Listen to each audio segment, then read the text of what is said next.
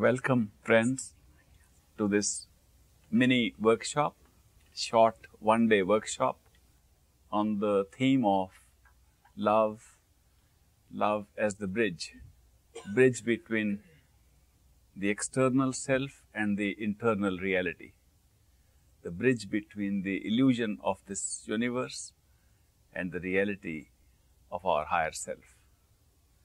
This being a workshop, we will try and make it an experiential affair so that we get some personal insight into what I have been talking about all these years. When we talk about going within, we should also experience what is going within. Therefore, today's workshop will be devoted more to experimenting, personally meditating, personally trying to find the space, to find the direction which helps us to understand our own higher self. In this workshop, are there any participants who have practiced meditation as an art of going within to their own self? If so, please raise your hands. Thank you. So it will be an easy job for me, seeing so many of you are already on the path. When we talk of going within, the first question is, within what? The answer is going within your own self. Then the next question is, what is the self? Then the answer is, the self is what we feel is the self. What we know is the self. What do we feel is our self? This physical body in which we are operating as a conscious being. Therefore, going within the self to start with means going within this physical body. We have to take each step separately. This does not mean that in fact the physical body is the self, because if the physical body were the self, it would be a very limited experience for the self, because the physical body is born, grows up, grows old, dies and is finished. The self does not die with it. The self is indestructible. The self is a stream of consciousness that uses the body temporarily while here and continues to have something else thereafter. We do not want to recognize that. Why don't we want to recognize the continuity of the self? Because it introduces an element of fear. We are afraid of death of this physical body. Therefore, we identify our existence, our very being with this physical body. We say when the physical body goes, who knows what happens after? This business of who knows or I don't know, I am ignorant, creates a fear which, like all other fears, prevents us from having a look at what is going on when the physical body is not there. Everybody is afraid of physical death. We want to cling to this body because this is our only reality. We do not know anything else.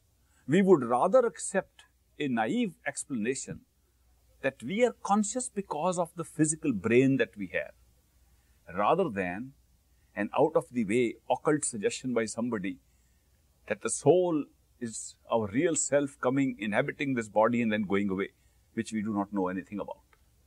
That is why we cling to the body. And as we cling to the physical body, it becomes more and more difficult for us to separate ourselves from the physical body. People who have just been led on to spiritual practice by reading of books and philosophies have had this big problem. The problem was they wanted to talk of a spiritual self, of a spirit, and yet they could not see any other self except the physical body. This dichotomy prevented them from having any experience of the truth, and they remained in the intellectual concepts of that philosophy, that there is a spirit, as if the spirit is somewhere floating around elsewhere, and then there are we sitting in the physical body, and somewhere the spirit is entering and going, as if it is a foreign function taking place. It never occurred to anybody that if the spirit is real, this physical body may be just a dream created by the spirit. It doesn't occur to us, doesn't look credible. That like we go to sleep at night and have a dream, the self in the dream is the same conscious self which is there now in the wakeful state, but in the dream creates another body. That body is not real. The self still is real. The dreamer is still there. The dreamer is there in the sleep, dreaming, but the body he is using in the dream is created for the purpose of the dream. And when we wake up, the body disappears along with the dream. It is very difficult for us to accept this proposition when it comes to the wakeful state. And we think this body is real. When the soul floats out, something would be happening to this body. We should be able to look back on what is happening to this body. We should see what the other people are doing. It is not possible for us to imagine that this could be another waking up. And the whole thing, including our body, disappears. The self alone was always awake. Very hard. That is why we are handicapped. We are spiritually handicapped. We are handicapped even to the extent of not being able to go within, not knowing where to go within. So these masters and mystics who have experience of waking up at will, who are in touch with real consciousness without the body at all times, whenever they want, they come and share their experience with us and tell us, since we are trapped in this handicapped situation, let us start by an assumption which is readily available to us, that what we think is ourself, till we find something else. Since we think our physical body is ourself, let us take this to be the self. And then figure out, is the consciousness, awareness operating from inside the self or outside? That means, when we look at this world and perceive it and have a living experience of this world, are we having this experience, feeling and experiencing being inside the body or outside? Answer is inside the body. We feel we are inside the skin, inside this frame, inside this body, and open our eyes and open our ears and open the apertures fixed on this body to see what is happening outside. Therefore, it is not difficult to experience the phenomenon of being inside the body as a conscious being. They say good enough. If you can start from that point, it's good enough. For the first step towards going within the self, it is good enough if you start with the first step of going within the illusion which you are taking as real, which is the body. It does not mean that they are taking the body to be real. It only means they are very practical and understand our situation. And that is why they suggest that when we want to experience going within, we can start with this physical body and assume it is real. Once that is done, then they come out with startling statements. They say, this little body of yours, 5, 6 feet, 7 feet tall, this is such a small body, just very little width, can occupy such a small space, can sit on a small chair, can lie on a small bed, can crowd into a very small room. This little body contains within itself the experience of vast spaces, vast skies, planets, stars, worlds, whole kingdoms, one's own total spirituality, one's own past, present and future, one's own creator. How can this little body contain all this? They say, go within and see that this body contains all this. That the great kingdom we speak of as our real home is inside this physical body. Because the physical body represents the self in the physical world. So it becomes very interesting to see how we can go inside the physical body and find so much space, so much information, so much experience taking place in the physical body. Where is it taking place?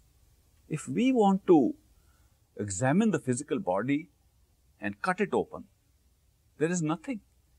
People in medical colleges, they cut the bodies. I used to be interested in seeing what is the body and how does it function. And I was not a medical college student, but I was very keen. I used to cut classes in my arts college and go and put on a doctor's gown, a student's gown, and stand in the pathology rooms and the anatomy rooms of the medical college. And ultimately, the professors in the medical college thought I was one of their students and showed me special specimens when they would be cutting up and invited me to big surgeries. And I spent 2 years doing this, and they never noticed I was not an enrolled student there.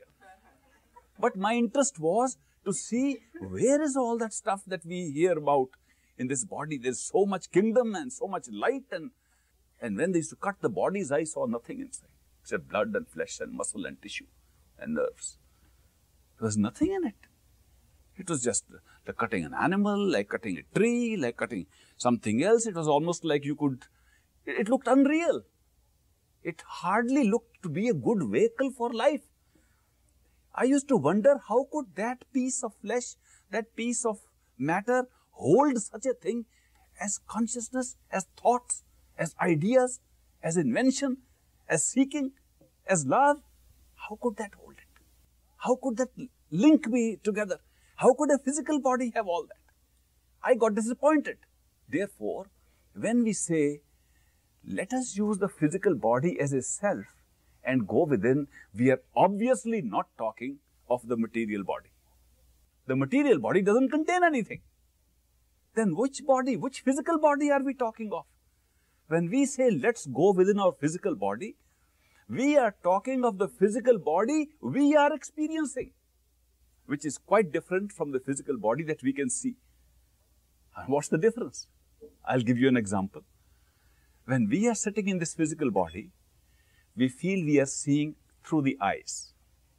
If you look at a physical body separately, the eyes have very small pupils, very small 2 pupils on 2 eyeballs, and they are covered by the aqueous humor and backed up by vitreous humor, and then the cornea, and all that lens system, all the refractory system enables these 2 little pupils with the retina or the nerves, optic nerves behind, to peep out and see this world.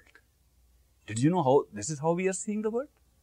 We have got 2 little pinholes stuck in the body, and through that we are trying to see the world. Has anybody felt like that? How do we feel? We feel that we are there. We feel our head, whether we open our eyes or close our eyes.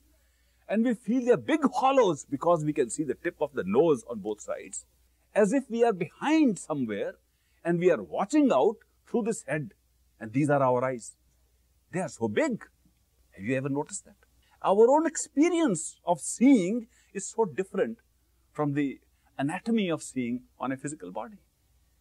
So when these masters come and explain to us what it means to go within your physical body, they are referring to our personal experience of a physical body. In the medical school, they are taught that there is a motor function. When one has to raise one's hand, the brain gives a command from a particular spot. That particular spot alone can give the command to the right hand, raise, and the right hand goes up. Have you ever heard that command? Has anybody ever heard a command coming from a certain point in the head to the hand go up, and the hand goes up? You always feel you have raised your hand. There's no connection between the two. When you raise your hand and I ask you, raise your hands, nobody says, brain, give the instruction. And have you ever noticed that any particular spot in the brain is functioning to do that? Have you ever had a feeling, when I raise my hand, I am actually activating a certain spot in my physical brain? No. What we are talking of as the anatomy of this body is totally different from the experience of the physical body. When we are talking of discovering ourself, we are discovering our conscious self as we are experiencing the physical body. Therefore, when we experience the physical body, we find that we raise our hand when our attention is in the hand. How do we raise our hand? Raise your hand. The attention, a little bit of our attention flows into the hand. So raise it. Have you noticed that? When we want to walk, it's the attention that we are using.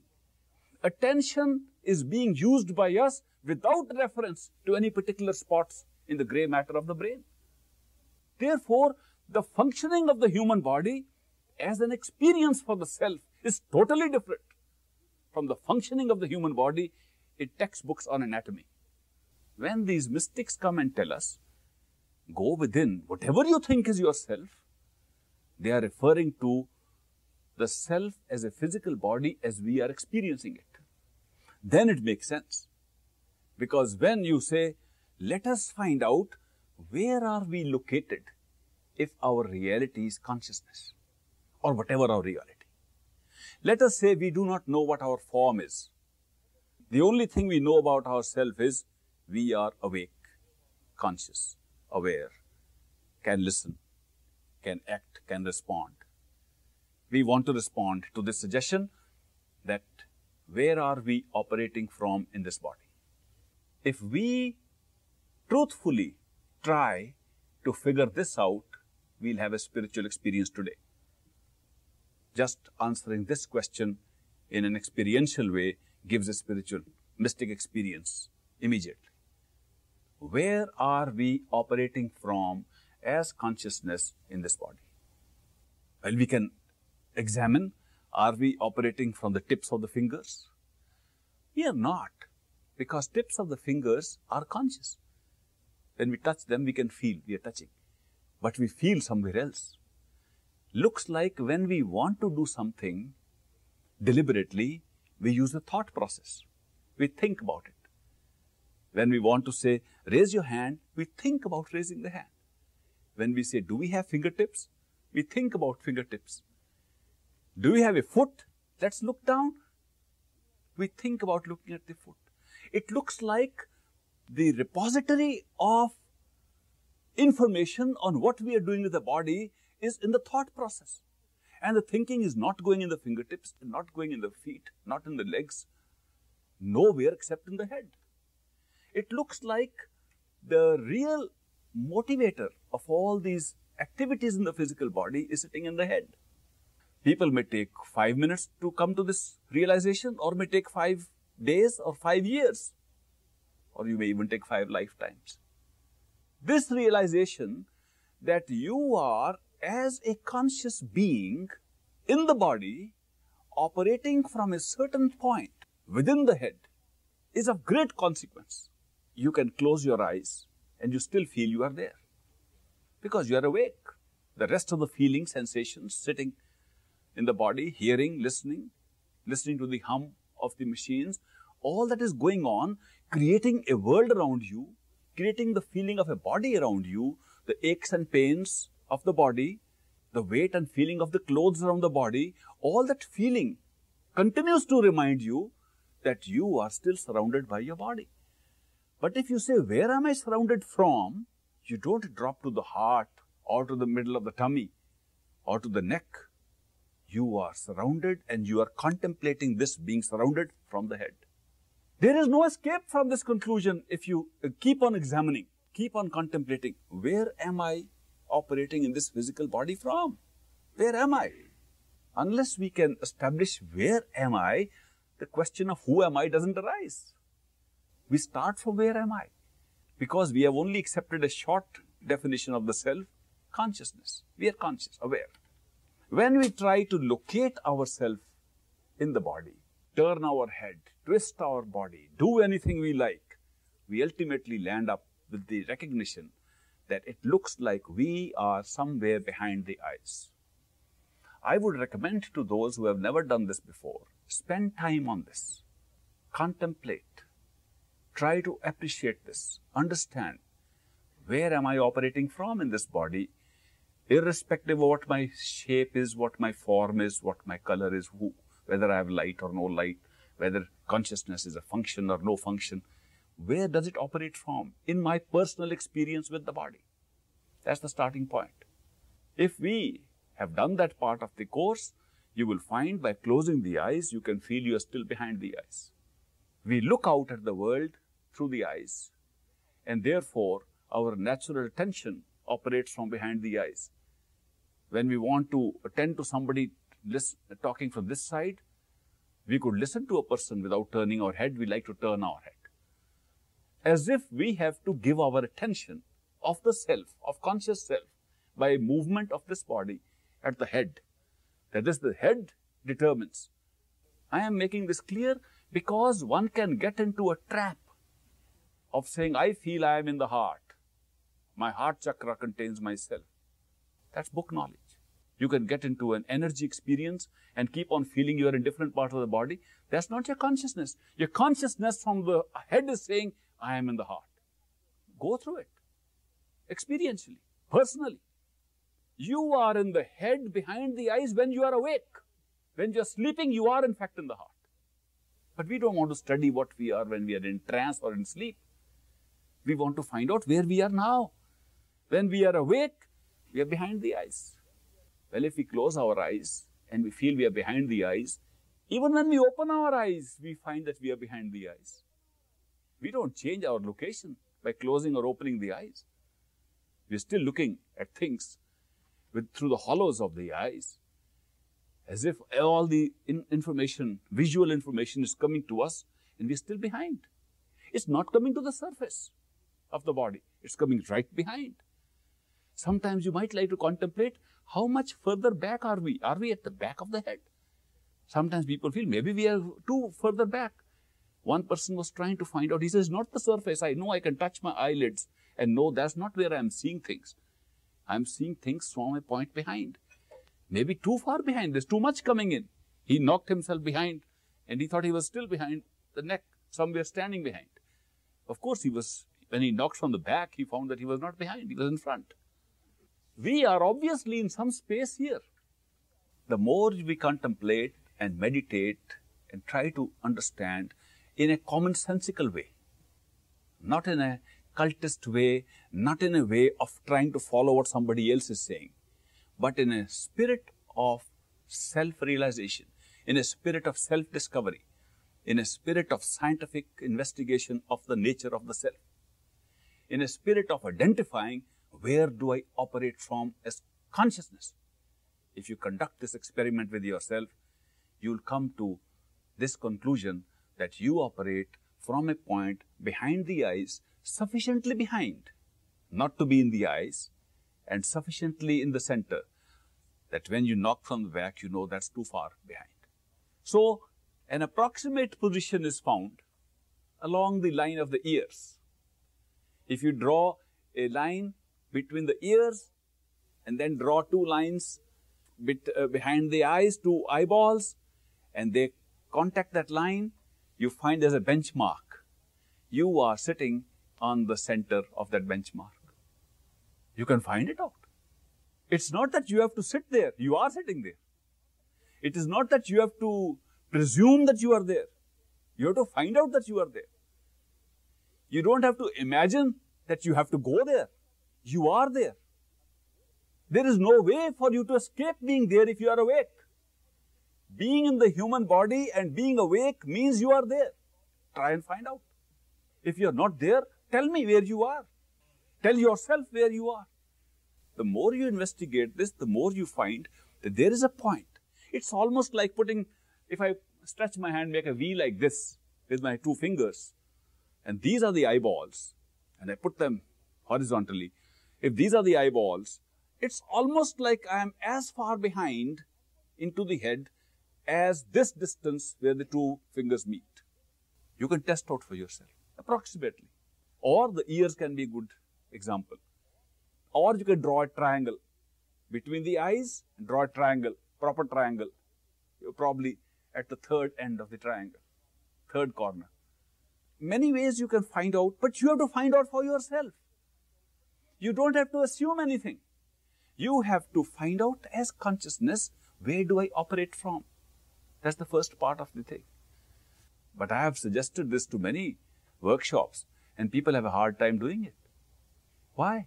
Why should it be hard to find out where we operate from as consciousness? The reason is, when they try to figure out where they are sitting behind the eyes, their thoughts and memories remind them of having to do something tomorrow, that they forgot to do something today, that this is what the book said, this is what we heard last time, isn't this what we thought yesterday? These thoughts stream in front of that conscious point, and they come in front and go and draw pictures and remind us and distract us. distract us even to the point of not letting us remember what we are trying to do. These distractions take our attention away from where we are. It's amazing that we can be so distracted. How could we build up so much distractions in a few years of our life that when we try and sit with our eyes closed, the distractions start immediately. We start remembering so many things. What we have forgotten, we start remembering. So many links, so many attachments. The more we try to find out where are we, the more we remember other things and go out. What is happening when we remember something outside? We remember, oh, I forgot to do this morning. Or after this workshop closes, I have to do a certain thing. What happens when this kind of a thought comes?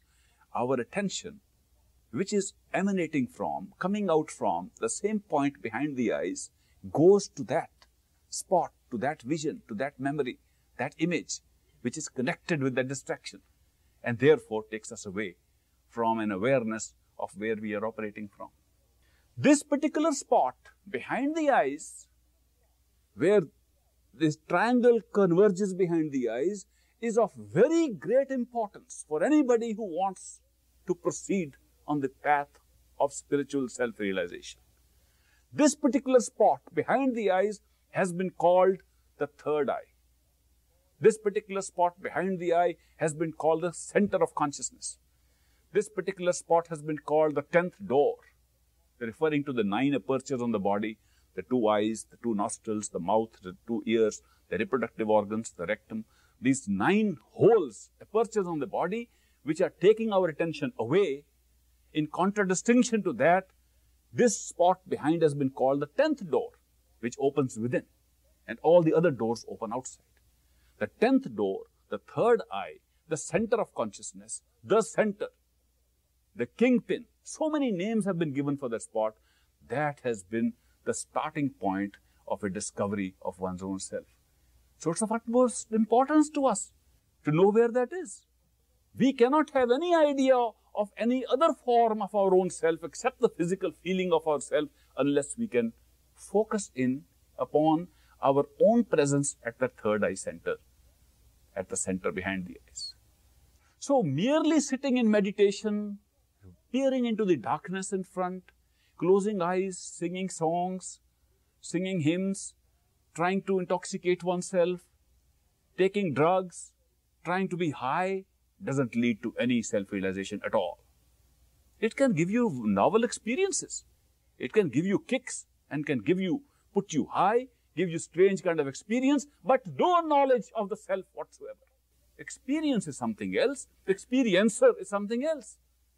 But if you can withdraw your attention from this experience and put it back on trying to know who you are at the third eye center, the knowledge of the self opens up. And then you discover that this particular hollow that we created to accommodate the experience of the body is large enough to hold the entire universe. That this head that we start off by assuming is the only space available around that third eye is in fact large enough to hold the entire universe. That only happens if we can put our attention there. Therefore, the secret of good meditation is to be able to withdraw our attention from other things and put it on the point from where it is going out. We are accustomed to giving our attention to things, focusing in on something. Even in meditation, we have a hard time. People say, focus your attention on something. And we immediately go out to focus there. We are never used to withdrawing attention. We are used to focusing attention. People have a very hard time, even after understanding meditation. They say, there's a third eye center, let's focus our attention on it. So they close their eyes and look for the center. Where is it? And focus on it. Obviously, they're focusing on something away from them. Therefore, they never withdraw to themselves. Therefore, they never reach the third eye center. You cannot imagine something in front of you and think that is you. Therefore, closing the eyes and focusing on something doesn't mean withdrawing to your own point from where you are focusing. You stop focusing and start withdrawing to your own self. Then you get a realization of your own self. Once you do it, it is very simple. People who have been able to withdraw the attention to themselves have wondered why they didn't do it before. And they wondered how simple and easy it was. And they said, why did we struggle so hard?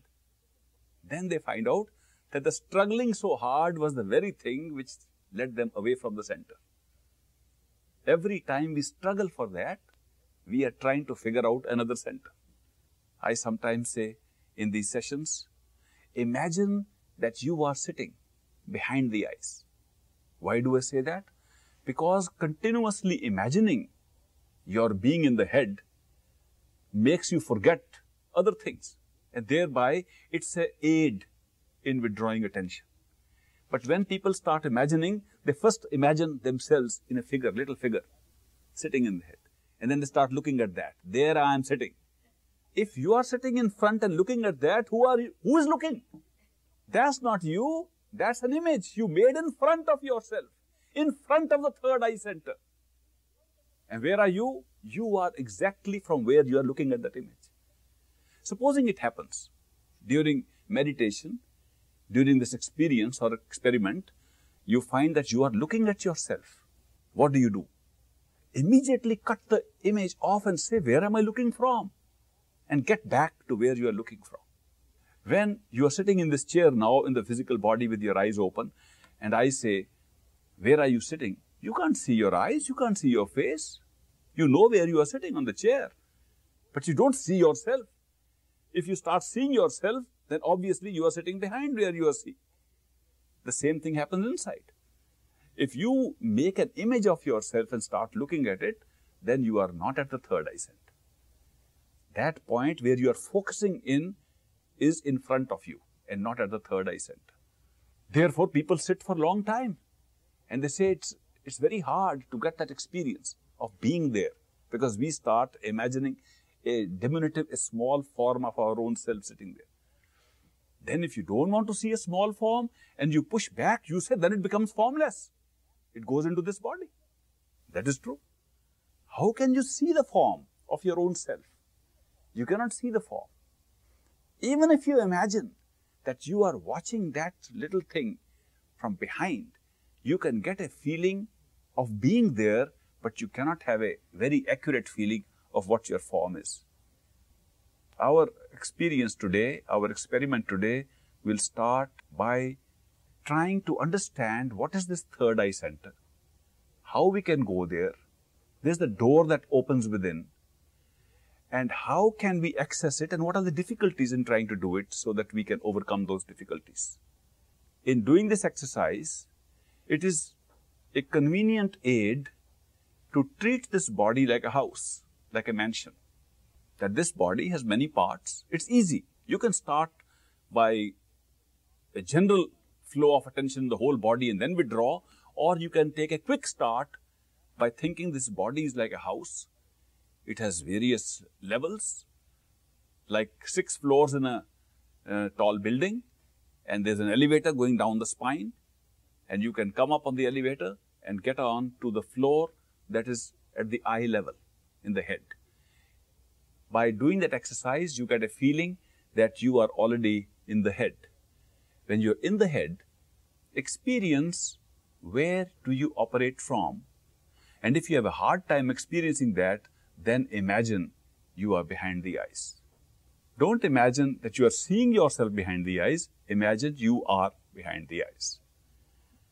To make this body feel like a house and to make the withdrawal of attention more rapid, it is good to put the body in such a position that it doesn't have to move around during the exercise. That's comfortable enough, not so comfortable that you go to sleep, and not so uncomfortable that you are thinking of the discomfort all the time. So find a yogic posture, find a posture of experimentation which is comfortable enough not to distract you, uncomfortable enough to keep you awake, upright enough to make the body feel like a home, and in that you experiment with your own consciousness and experiment with where am I and how far back am I in the head, and am I operating from there or am I seeing things? Why am I scattered? Why are these things happening? Just contemplate this and we'll get back to a review of what has happened. It's easier to close the eyes and do it because then it's easier to figure out or to imagine you are in the head. Though it's not really necessary for meditation to close eyes, but in this particular case, it may be easy to imagine that you are behind the eyes if your eyes are closed. Therefore, keep your body upright, make yourselves comfortable, adopt any posture you are used to, and imagine you are behind the eyes. And in front of you is the dark screen. And whatever patterns and figures and lights and images and colors come in front, let them come and go. You are not concerned with what is happening in front. You are concerned in where are you watching the screen from. Concentrate on being the witness of the screen. Close your eyes and begin.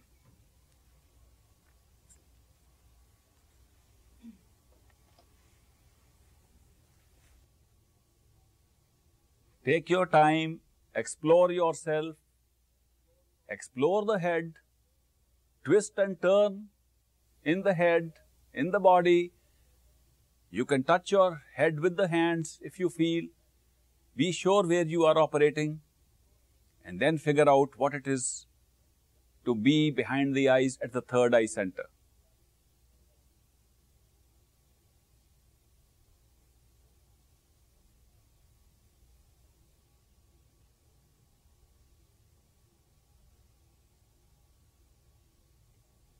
Don't go too forward near the eyelids.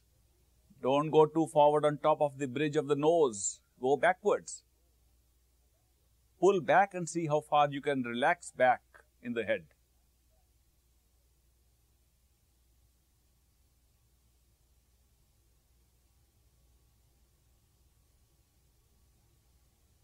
Relax into the center of the head. Relax back.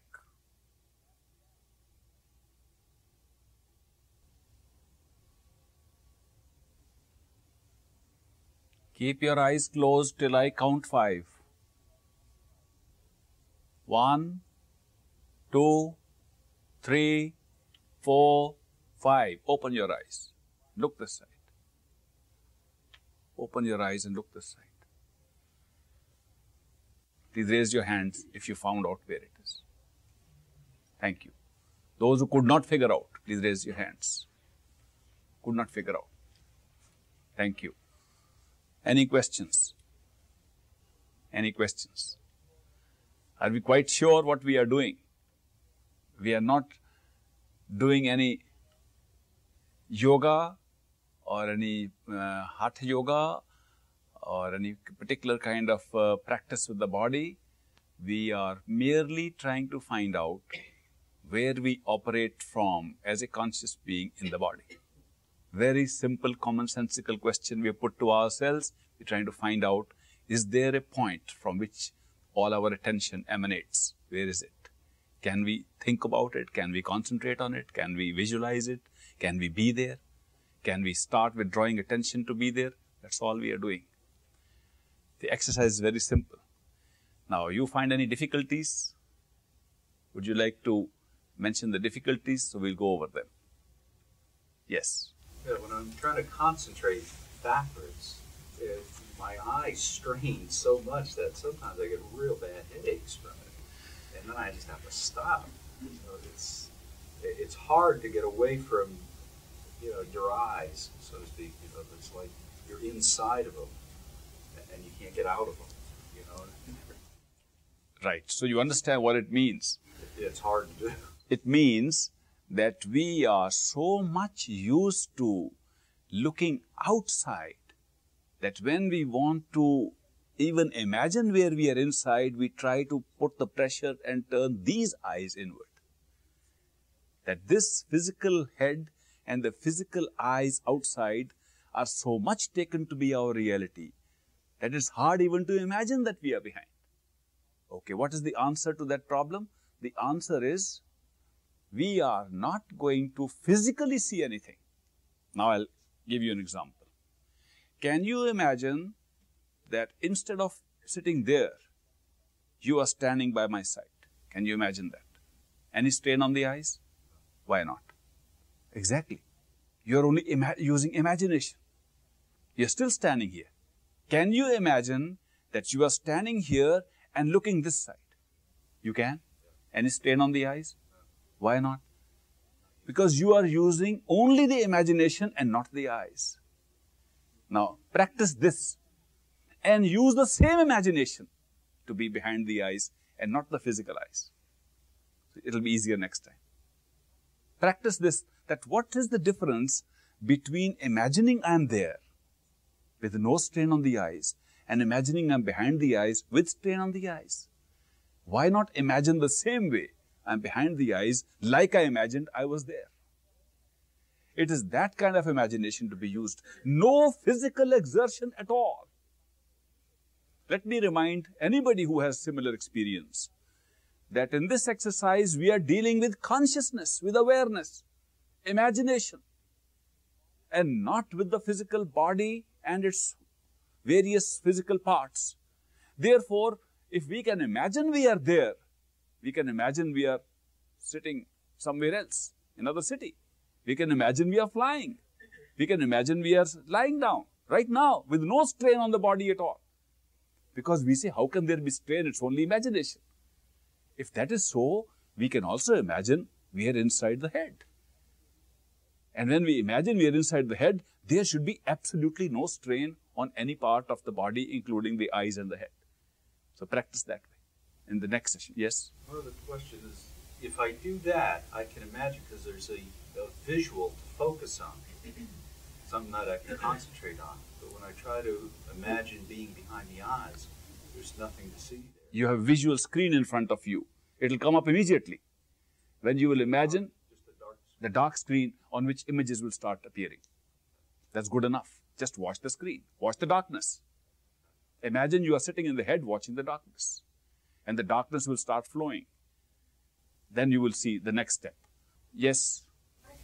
I felt like going through a tunnel backwards. Yes. That's natural. Not frightened by it. No. Good. Because when we imagine, imagination is only an aid to withdrawing attention there. The reality comes not by imagining, but by being there. It's not imagination when you are there because you are really there. But imagination is a means to quickly withdraw to that point. It's only an aid.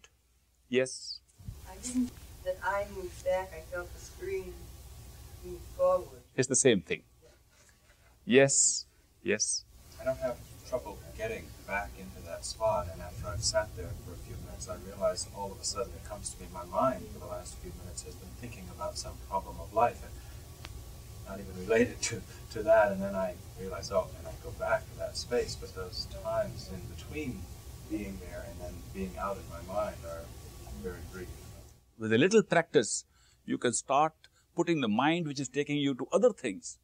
Make it start thinking of this thing. The mind thinks of other problems of life. Say, why can't I think of what's going on here? Is it real imagination? Am I imagining? Am I here? This is also thinking. Make the mind imagine about this affair. And then at least momentarily, it will give you an experience of being there. Of course, you will find that this fight with the mind will keep on for quite a while. But eventually you'll succeed. Yes? I studied insight meditation, in which they use the breath and concentrating on the breath as sort of a focus point. And from what you're saying, that's really just another way of looking out instead of looking in. That's true. So I'm sort of having difficulty with that because that's kind of the practice I've been using. That's true. There's little difficulty when you've been practicing that. So you're saying to just not even think about the breath, just Exactly. completely ignore that. Exactly. Think of yourself and not the breath. Yes? I'm feeling a certain kind of a veil of fear when I get here, and I don't know what you would recommend for that. The fear is because you haven't done it. Do it gradually. And as some experiences will come by being there, the fear will disappear. Let me tell you one little thing everybody should know. In fact, I shouldn't hide it from you. That when the attention is withdrawn there sufficiently to really feel you are there, we lose consciousness of the body and of the surroundings. And it seems to be very much like the experience of death, as if we are going and the fear comes.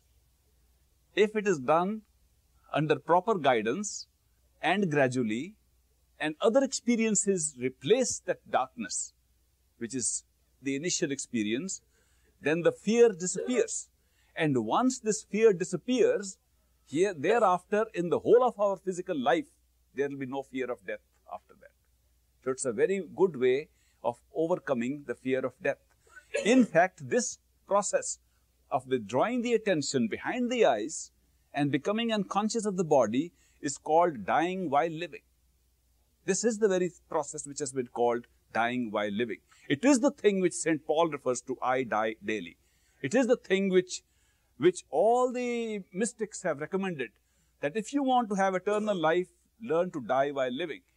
Dying while living is to experience vacating the body, to experience vacating consciousness from the so-called physical body and finding out who you are really. And at a certain point, an element of fear does come in. But gradually, as you see the other side, the fear disappears. And when you can move freely between the two experiences, then fear disappears totally. So don't worry about it. It is natural. Everybody has had it. Yes. My screen is very bright. Yes. That distracts me. I would prefer the screen to be a little darker so that I could concentrate on where I am instead of all brightness. It's very bright. It's very orange. Don't worry about the color on the screen. It is going to become brighter, not darker. What we are concentrating is not the screen, but where we are watching the screen from. Stay there. Don't go after the screen. Now, you may find later on that besides the color and the light on the screen, the other things that may come to make you move away from the center towards the screen. Avoid that. Don't move towards the screen. Stay back and let the screen light up. Doesn't matter. There's a lot of light. You may not believe it, but I want to share this with you. There is more light when you concentrate on the third eye center. There's more light on the screen in front of you than you've ever seen in this universe, in this world. That light is in all of us. Each one of us can see it. And all that is required is just to be there. It looks too simple to be true, but it is true. If thine eye be single, thy whole body shall be filled with light. Have you heard that? What does it mean? What is single eye? If the eye be single, well, you've got two eyes. It doesn't mean you shut off one eye. If the eye be single, if you move behind these eyes to the single eye, it's been called the single eye, the third eye. If your attention is concentrated on being at the spot behind the eyes, you are filled with light you have never seen before. You will all see it. You are all in very good destiny. You have done good karma. I was explaining yesterday, to reach a point where you can have this secret information that right within the physical body, by a process of such simple means as imagination, one can figure out where one is operating from, find the source of this third eye or single eye, and be there and see a light and color which you have never seen before. But that is not all. I am not recommending that you go within just to see light. One could put on more incandescent lamps just to see light. I am saying it's not the simple illuminating light like that shines like this. The light that we see is the light of awareness. You will find questions being answered by that light. You will find any doubts you have been cleared up. And you come to know what's what, which is far more important than merely seeing light and color. And that's all right there. It is too good to be true sometimes, I feel. But it's true. But it's true. And you must do it experimentally. Don't leave it that you heard about it. Only accept that, only believe that, what has come to you personally in experience. Yes, John. Isn't that where the term enlightenment comes from? That's right. The term enlightenment has been used when the light of knowledge is shed within and things become so clear. In fact, you will find this light, what we call here, is a physical gross representation of the light of awareness that comes within. Because this throws light on physical phenomena. If you shut off this light, we can't see the physical things. When we put on this light, we can see physical things, where the chairs are, where things are lying, we can walk through. And that light illumines the darkness of our own doubts, the darkness of ignorance. We don't know something and we suddenly know it. That's illumination. But the transition from the physical experience to the experience of internal illumination or internal enlightenment carries with it some of these experiences of light which resemble this light, and very strong light. It's a cool light. I don't know, have any one of you had these experiences before of seeing that the light, this light, if it becomes too sharp, hurts the eyes. And the light within, when you are at the third eye center, the light that shines doesn't hurt the eyes. It's sort of cool light, but very intense. Even if it is very intense, it still doesn't hurt. It's a very strange experience because we are not seeing it with these eyes. If we were to see that light with these eyes, we would get hurt. But that light is being seen by the inner eye, which is now looking at the screen. These eyes are shut, and the screen is being created in front. The eyes that are looking at the screen are the eyes that can withstand that big light. So don't pray for darkness, but stay back. The more you stay back and don't move forward, the more light you will see. Yes. It's a good hint to remember that when you get these beautiful experiences, which gives you a lot of peace, joy, a strange kind of feeling of reality, realization, this is it. You find this is in me. I found it. When all that comes to you, moving towards it destroys it. Why? Because you are not getting it by moving towards it. You are getting it by being where you are. This is what has caused problem to us in this world, that we want to struggle for everything, strive for everything, put an effort. How can we do it? And even now, we have a problem. We think we have to put in an effort to be where we are. How can we put effort in being where we are? So, although I am calling it do this, try this, actually underlying it, I am saying don't do anything, just be where you are. But I can't explain it because we are all used to doing things when we are told to try and do. Otherwise, how can we not try and get anything? The truth is that real effective meditation is the effortless meditation. The effort is what comes in the way. But if I tell people, do effortless meditation, they sit home and they do nothing. They say, we are being effortless now. So, this continuous effort of the mind to keep us outside, this continuous flow of attention created by our attachments, by our desires, which we have built over a period of time, much longer time than we realize. When you go within, you will find how long it has taken for us to create the kind of network in which we are scattering our attention. It's not this lifetime alone. You will discover yourself how long we have been operating in the system, that we have entangled ourselves. And thoughts come running. Everything is coming running from outside, taking us outside. Attention, one strand goes here, one strand goes here. Suddenly a thought comes of that. Suddenly a vision comes. Suddenly we want to imagine being there and we are imagining something else in front. We are using the screen for being on the screen instead of watching the screen. This kind of activity is going on because of the patterns we have ourselves laid. And it's natural. Don't get disheartened. Don't feel my case is lost case. I am too scattered. I can't do it. Because once you know what the game is, you can get back to yourself and get the light that is inside. This is not a light that I or any expert planted in you or I'm going to plant in you. It's already there. We're born with it. Each one of us is born with this. Our consciousness carries this light with it. Therefore, when we are not scattering our attention, we get that light. You heard of the laser beam? 30, 40 years ago, people didn't know about laser beam, but some mention was made of it, that the real power of the light can only be seen if you concentrate it. Scattered light has no power. And then they just put it in a single beam and it became laser. Attention is like that. When you scatter attention, it has no power. When you gather attention together, it's the most powerful thing you can ever find. Our attention, our consciousness is being scattered through attention. The attention is scattered in various small strands. If we pull it back gradually and put the attention together behind the eyes, all the experience that we have ever heard of in spiritual literature comes to be our personal experience.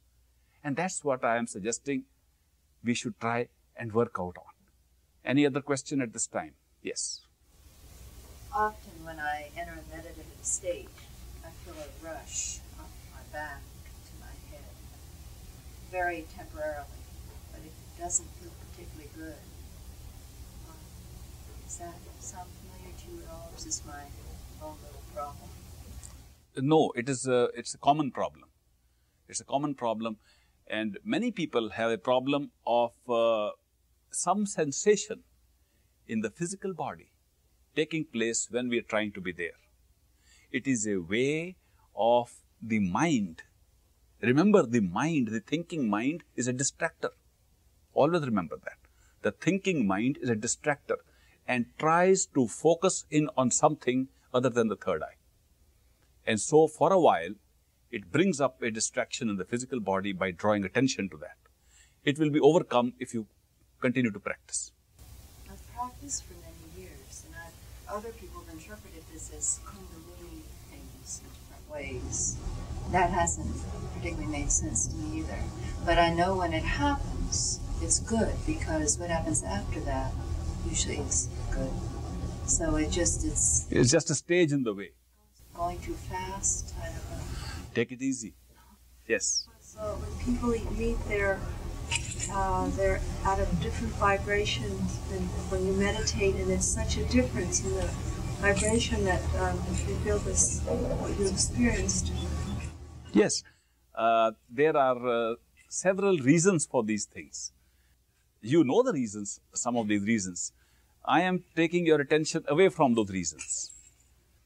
This body, I might briefly mention, this body does not consist only of the experience of our head with other things attached to it. It has several centers of energy. And when we want to concentrate our attention, all the centers of energy are also operating. The centers of energy create different experiences in the body, and they are used in our day-to-day activities. These centers have been described as the 6 or the 7 chakras, or the centers of energy, and lie at points behind the eyes and below. The throat, the heart, the navel, the reproductive organs, the rectum, these are considered to be different levels in the physical body where these centers of energy operate. And if you were to concentrate your attention on these centers, you can have experiences of various kinds of the flow of energy which are different from the experience of realizing oneself. Lot of yogic practices are based upon unleashing or applying these energies from these centers. The yoga with the breath is connected with the same centers. Therefore, when you do yoga of these centers, then you get wonderful, strange, subtle experiences of the potential energy that is available in the physical body. Again, the same physical body that we experience. And people have been practicing, the yogis have been practicing in India for centuries. But this practice of the yoga of different centers has not been accepted by those who want to cross over to reality where the real experience of love exists.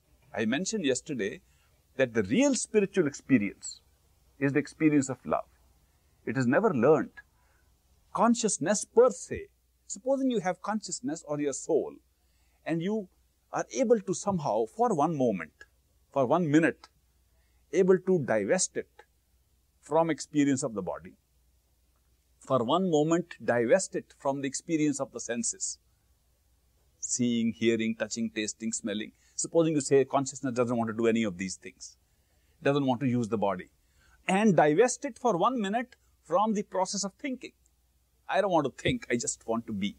Supposing you are able to achieve these 3 shedding offs. Shedding the experience of the physical body. Shedding the experience of the senses, which is called the astral body. Shedding the experience of the mind or thinking, which is called the causal body. What would you be left with? Your own self, your own spirit. What would you be experiencing? You will be experiencing what is called love, an identification of which there is no equivalence anywhere. So the real experience of the soul is love. When you want to bridge the gap from these external experiences to love, you have to shed these and go over to your own self. But when you are practicing yoga of various kinds, you get experience of energy, not of love. The experience of energy of these 6 centers is totally different from the experience of love, which is spiritual. So, the highest mystics and masters, perfect living masters, who came and took us to the domain of love, of eternity, not of a large time which is available in a causal mental state, not of different sensory experiences of flying in the skies which is available in the astral or sensory stage, not of getting unnecessary large energy over other people or influence over people which is available in the centers below in the energies, but they wanted us to cover the bridge to love, to real spirituality. Therefore, they said, don't go after these things. People have gone after these things for centuries. Give it up. It does not contain reality. It does not contain the truth. Do you want just a kick? You just want to have experience of new energy? Or do you want to find who you are and discover the love in you? They put a straight question.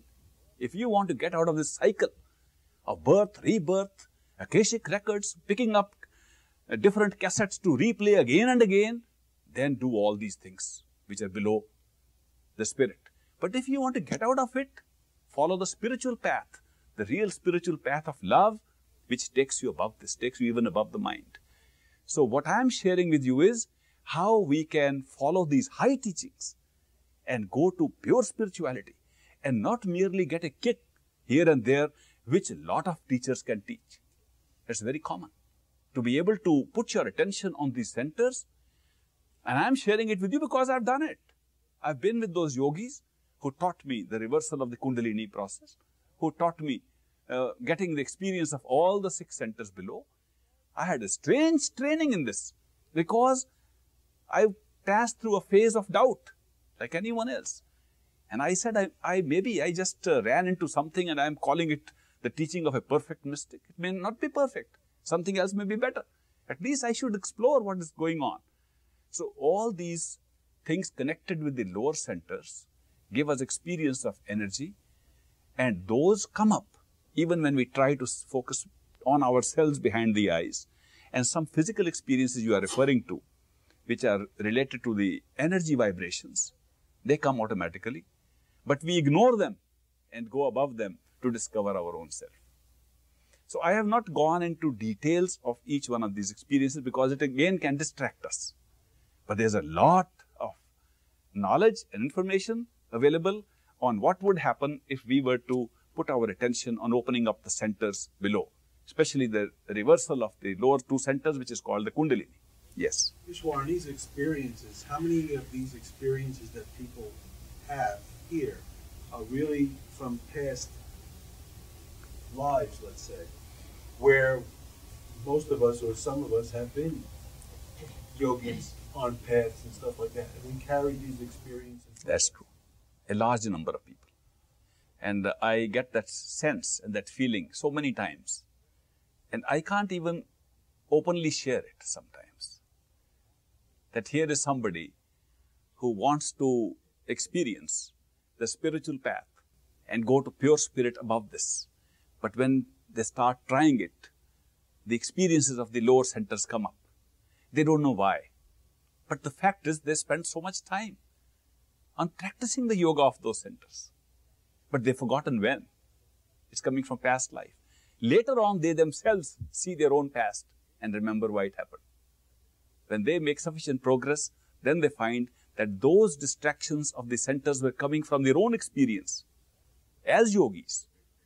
As I said, it is a very good karma to be able to come to a point when the seeker in you takes you to seeking the truth and reality and can understand and appreciate this is not real.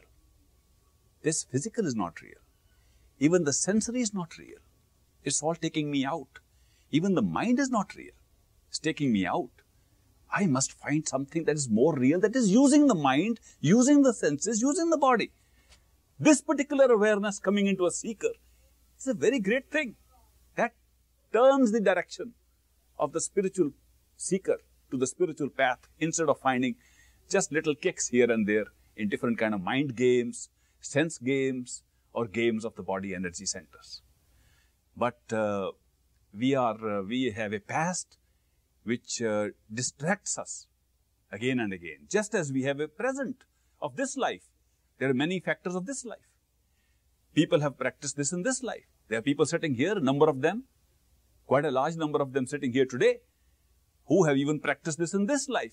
And when they start putting their attention on the third eye center, it's hard. They pull down so quickly. It's hard. It's not hard because it is hard. It's hard because of the practice they have done in the past. So these practices come in the way. There was one yogi I met in the 60s in this country, an American yogi. He took 6 months of earnest practice to discover that he need not drop below the eye level. Every time he tried to imagine that he was behind the eyes, he would drop to a lower center. So much practice he had done in that. And it didn't occur to him. It was hard for him even to understand that there is a difference. He would close his eyes and feel he was in the center of the body. But he would drop immediately to the lower centers. And the kind of trance-like situation he would get into, he felt he was in the center. But then he would have no experience of the head, no experience of opening up anything except what he had already done in the past. It took 6 months. So these things can be distractions. But don't get discouraged by these distractions. The other distractions are equally distracting, such as the distraction of our relationships with people. We meet people. We are disappointed by people. We are led on to a certain path by people, and then they break that path. We are emotionally disturbed. We want to fight, and we have anger. We have unhappiness. Those are also distractions. When we want to sit behind the eyes, all those things distract us the same way. And they are also coming from the past. There is absolutely no reason to fight with certain people that we fight with. There is absolutely no reason to hurt people that we hurt. Spontaneously, without premeditation, with guilt, saying sorry all the time and still hurting. There's no reason for that. It's all coming from the past. So when we take into account all these distractions coming into our life from the past, we are really dealing with quite a big bunch of distractions. But if you keep on your meditation with the bridge of love, it's faster. I will tell you later on, as we go along in the course of this workshop, what are the methods by which you can overcome past karma, so that you can cut out as much as you can and make more rapid progress in this path. But right now, I'm trying to concentrate on the starting point, on the door that opens. Remember that door that opens to spirituality in a higher direction, in a direction more real than what we are experiencing now. That door is the 10th door behind the eyes at the third eye center, single eye center. It's nowhere else. Unless we can find that way, we can waste our time. Therefore, I am giving so much attention and so much time to the discovery of an experience of being behind the eyes. Any other question? Shall we try again? Are you ready? This time, remember, don't strain yourself. Don't put too much effort. Relax. Relax and try to be where you are. Imagine you are already there. Pure imagination. Pure imagination. Okay, before you close your eyes, let me give you a little demonstration. Raise your hand above you and raise a finger like this. One finger above, just like this, the forefinger, right?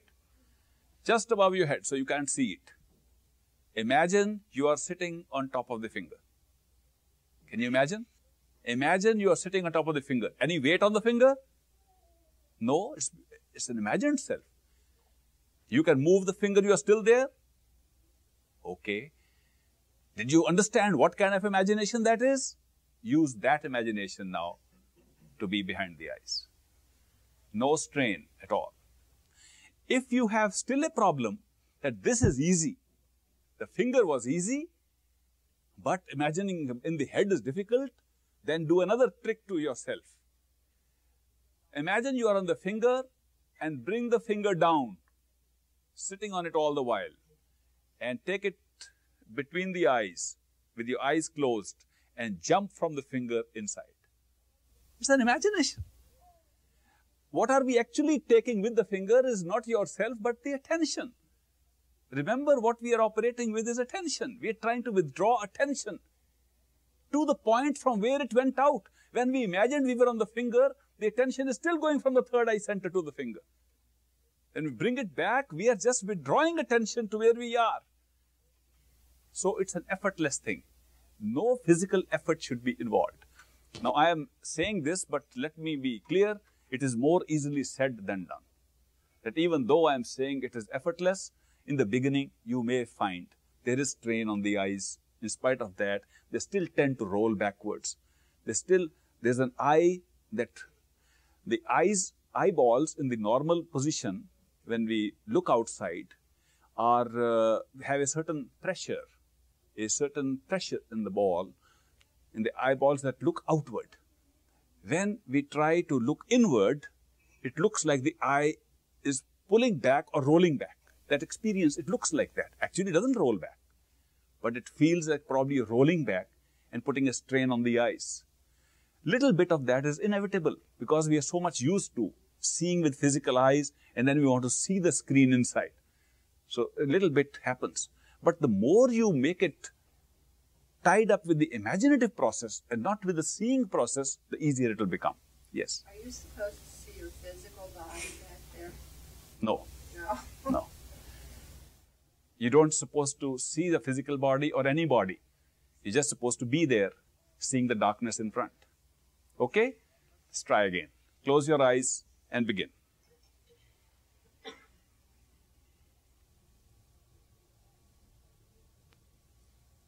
Relax, no strain. Relax, enough space there.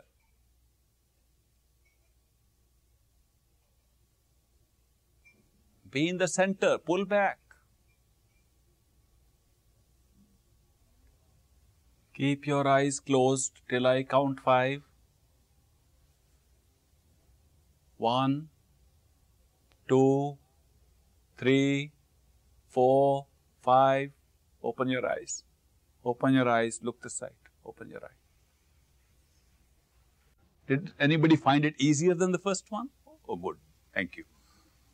Okay, let me address myself to this question, that when we are trying to be there and are thinking about being at the third eye center, at the single eye center, behind the eyes, the train of thoughts continues in front of us. Is that an experience we all had? Please raise your hands if you had that experience. So it's everybody's question, see? That's why I said I'll answer.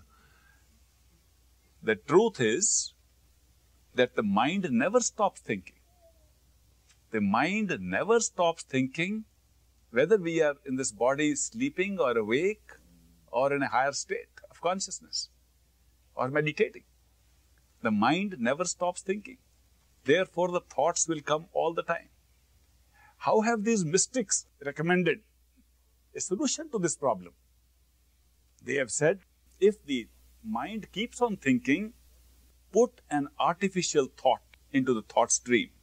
Make it think against its will. And this repetition of an induced thought is called mantra. Have you heard of mantra? What is mantra? Mantra is repetition of words to replace the words of thought. Now you will notice that the mind is constantly thinking in words. It's saying things to us. We sit there and it keeps on telling us something. Well, this is like that, commenting upon it. Even commenting upon what we are doing. We are doing it right or wrong or deep enough or easy enough or what are we going to do next? It's a continuous, very chatty fellow. Very chatty companion we have inside. And doesn't stop speaking. Does blah, blah, blah all the time. You can't stop it. The only thing we can do is force it to speak something that it can go on speaking and we get back to thinking what we like. This repetition of a mantra, repetition of words, has its own problems. Supposing I like ye old Shakey's pizza, and I tell the mind to repeat Shakey's pizza all the time, and I am trying to do meditation and goes on saying pizza, pizza, pizza. It'll never be here. It'll go on to what I'm forcing it to think of. So whatever I start inducing the mind to repeat, even by way of a mantra, it'll then start thinking of that and not stay here. How do I overcome this problem? The mystics and masters have overcome this problem by giving us words to repeat, not letting us choose our own words, because all our words have association of ideas with something external, with something created by the mind outside. Therefore, we go to a master, a guru, a teacher and say, will you give me a mantra to repeat? What does he do? He gives us words to repeat which either we don't know have any meaning for us, or they mean something which is associated with the very experience of being within that we want to try. So the mantra has this advantage that it is given to us by a teacher, and those words do not have an association of ideas for us that take us out, but have an association, if any, which we discover later on, connected with the events that happen inside. So a mantra is the answer to that problem which you mentioned. The time when the mind will not interfere with its thoughts will be when we have perfected the repetition of mantra. The mind has a habit to do things repeatedly. The habit of the mind to do things repeatedly, what lures the mind to habitually do things is pleasure. You will notice the mind is following a very set pattern. The mind is a very predictable thing. Though we say, I can't predict my thoughts, if you know the nature of the mind, it's very predictable. The mind will follow the path that leads to pleasure. Make something look attractive and pleasurable, the mind will run towards it. After a while, it will give up. It's no longer sufficiently pleasurable. Then it will look for something else that's more pleasurable. If two things come, one is more pleasurable, mind will go towards that. It has certain tendencies. It develops habits and keeps on doing the thing by habit unless it is taught some other habit. Mind is very predictable.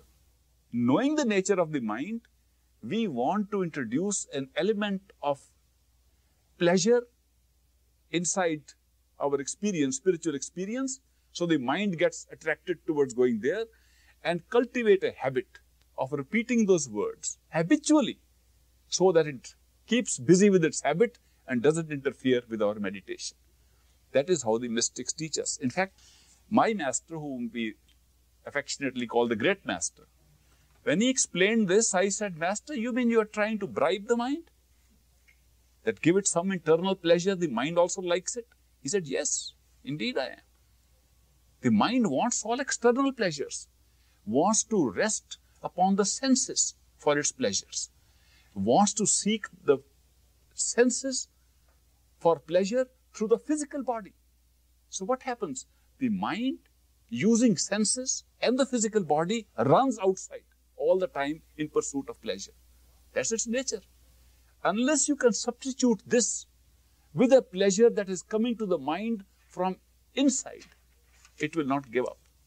So the first step is, instead of having this physical body experience, give it a sensory experience which is inside. Once it comes in that direction, then let it have an experience which is mental and not sensory inside. Once that happens, then give it an experience which is spiritual, and the mind is left behind and we separate ourselves. The mind has to be controlled by these methods. Sometimes you have to be very, very clever with the mind. You have to be very diplomatic with the mind. People who have done meditation for a long time will realize that the mind plays games with us. The mind, while we are trying to go within, the mind is making every effort to keep us out and convince us that we are doing the right thing. The mind will make you remember things which you never remember. People who are insomniac can't get sleep. You try meditation, they go to sleep. The mind will do everything to stop you from going with it. And therefore, when you see that our own mind is doing it, you get baffled by it. Why do we get baffled? Because we do not differentiate between ourselves and our mind. We think that's us. Who else is us? When a thought comes to us, I think like that. Isn't that me? Who else is there? We do not separate between consciousness and mind. We think it's the same thing. After all, the thought comes, it has to be a conscious thought. The thought is me. That's not true. Very hard to find that, very hard to accept it. Therefore, we sometimes have to do an experiment to show who we are and who the mind is. In the next experiment, we will watch our own minds. How many of you have watched your own mind at work? Okay. How many have never done this? Never watched their own minds at work? Okay. Now we'll have a chance to watch our minds at work so that we know that that's not us. We can watch the mind at work. The mind is a very simple phenomenon. It's like a computer. It functions according to the program. And its only means of operation is thinking. It doesn't operate in any other way. It has no choice. The only way the mind operates inside is by thought. And thought comes only in two forms.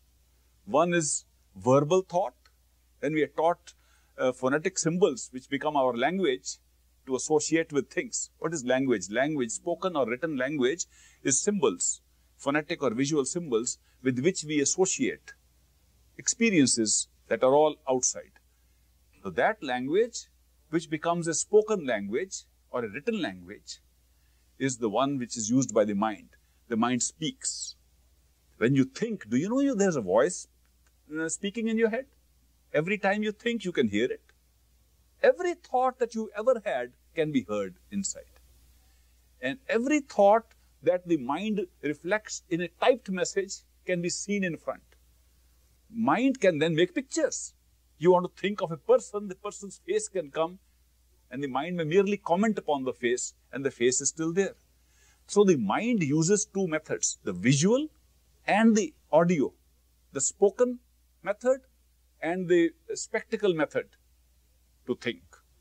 And it is thinking all the time. All the time it is doing this, whether we are listening to somebody, whether we are reading something, whether we are sleeping, awake, meditating, whatever we are doing.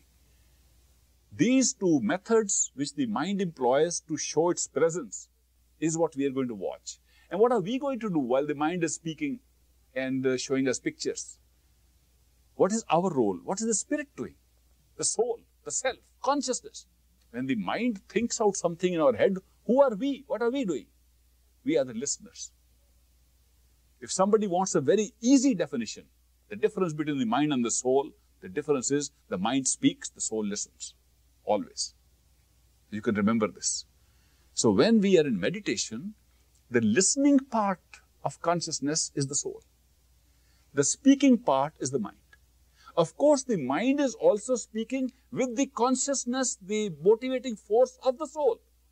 If consciousness is withdrawn, the mind can't speak, it is dead. But the fact it draws upon the energy of the consciousness to speak doesn't make it the soul. It uses the motive force, the consciousness of the soul to speak. Just like the senses become operative only when we are conscious. They all draw upon the source of the spirit of the soul. Just like this physical body only becomes alive and kicking when there is consciousness or soul. If life force is taken out, this body is no good. If life force or soul is taken out, the senses are no good. If life force is taken off, the mind is no good. The life force is still there. So in a combination of these, the physical body, the sensory apparatus, and the mental apparatus, and the soul, powering all these, motivating all these, the distinction that can be seen is that using the power of the soul, the mind is speaking or showing us the spectacles, and we are listening or looking at the spectacle. We are the witness and the listeners, and the mind is the one that is showing and speaking. Now, can you remember this? What is the practice to be done now in the next experiment? In the next experiment, we are going to sit at the third eye center, of which you are now gaining some experience. establish yourself at the third eye center as best as you can, and then listen to your thoughts. Don't think. Don't create your thoughts. Don't start saying, I want to think like this, because then you'll again identify with the mind. Just listen, which means let the thoughts come as they will. Just listen. If the thoughts are foolish, absurd, stupid, let them be. This is one of my experiences in the sessions. When we come to this stage of making people listen to their own thoughts, they are amazed at the stupidity of their own thoughts. But when they think that they are thinking themselves, they think they are very wise. It's the same thoughts. But when you find that the mind is thinking and not you, it becomes stupid. And similarly, the spectacles make no sense. The kind of images the mind brings on the screen in front of us, when we are merely listening and looking, are so inconsistent, so illogical, and yet the mind takes pride in its logic and consistency. This discovery of the mind's secrets and mind's tricks we can find by an experiment in which at the third eye center we sit and watch the mind. You can't do it anywhere else. That is why it was necessary for me to introduce you to the single eye, the third eye behind the eyes, before you can watch your mind. There is no other place. If you want to watch your mind while sitting here, you are the mind. There is no way to escape. It's knotted out so tight. If you want to watch the mind through a book, you are the mind. If you want to watch the mind by talking to somebody, you are the mind. If you want to exchange notes with somebody and watch the mind, you are the mind. Because in trying to communicate, in trying to converse, in trying to absorb, in trying to understand, in trying to intellectualize, in trying to make it logical, you are using the mind and identifying with the mind.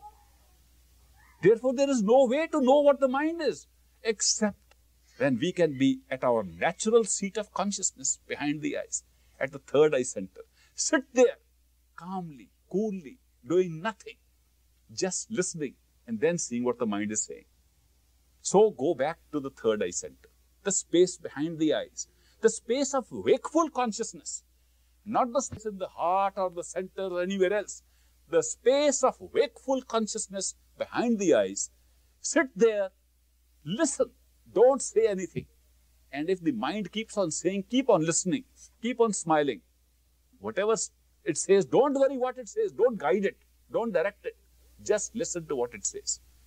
And if any pictures come, just look at them and ignore them. You will get back and review it. Close your eyes and begin. Watch your mind at work. Listen and see.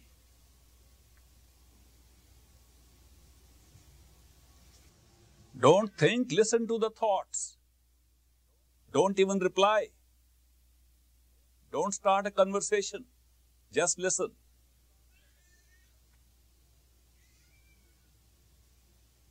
Stay at the third eye center. Don't move forward.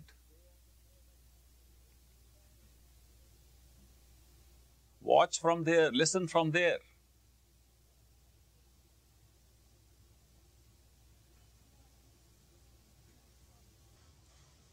Keep your eyes closed till I count 5. 1, 2, 3, 4, 5. Open your eyes. Look this way. Open your eyes.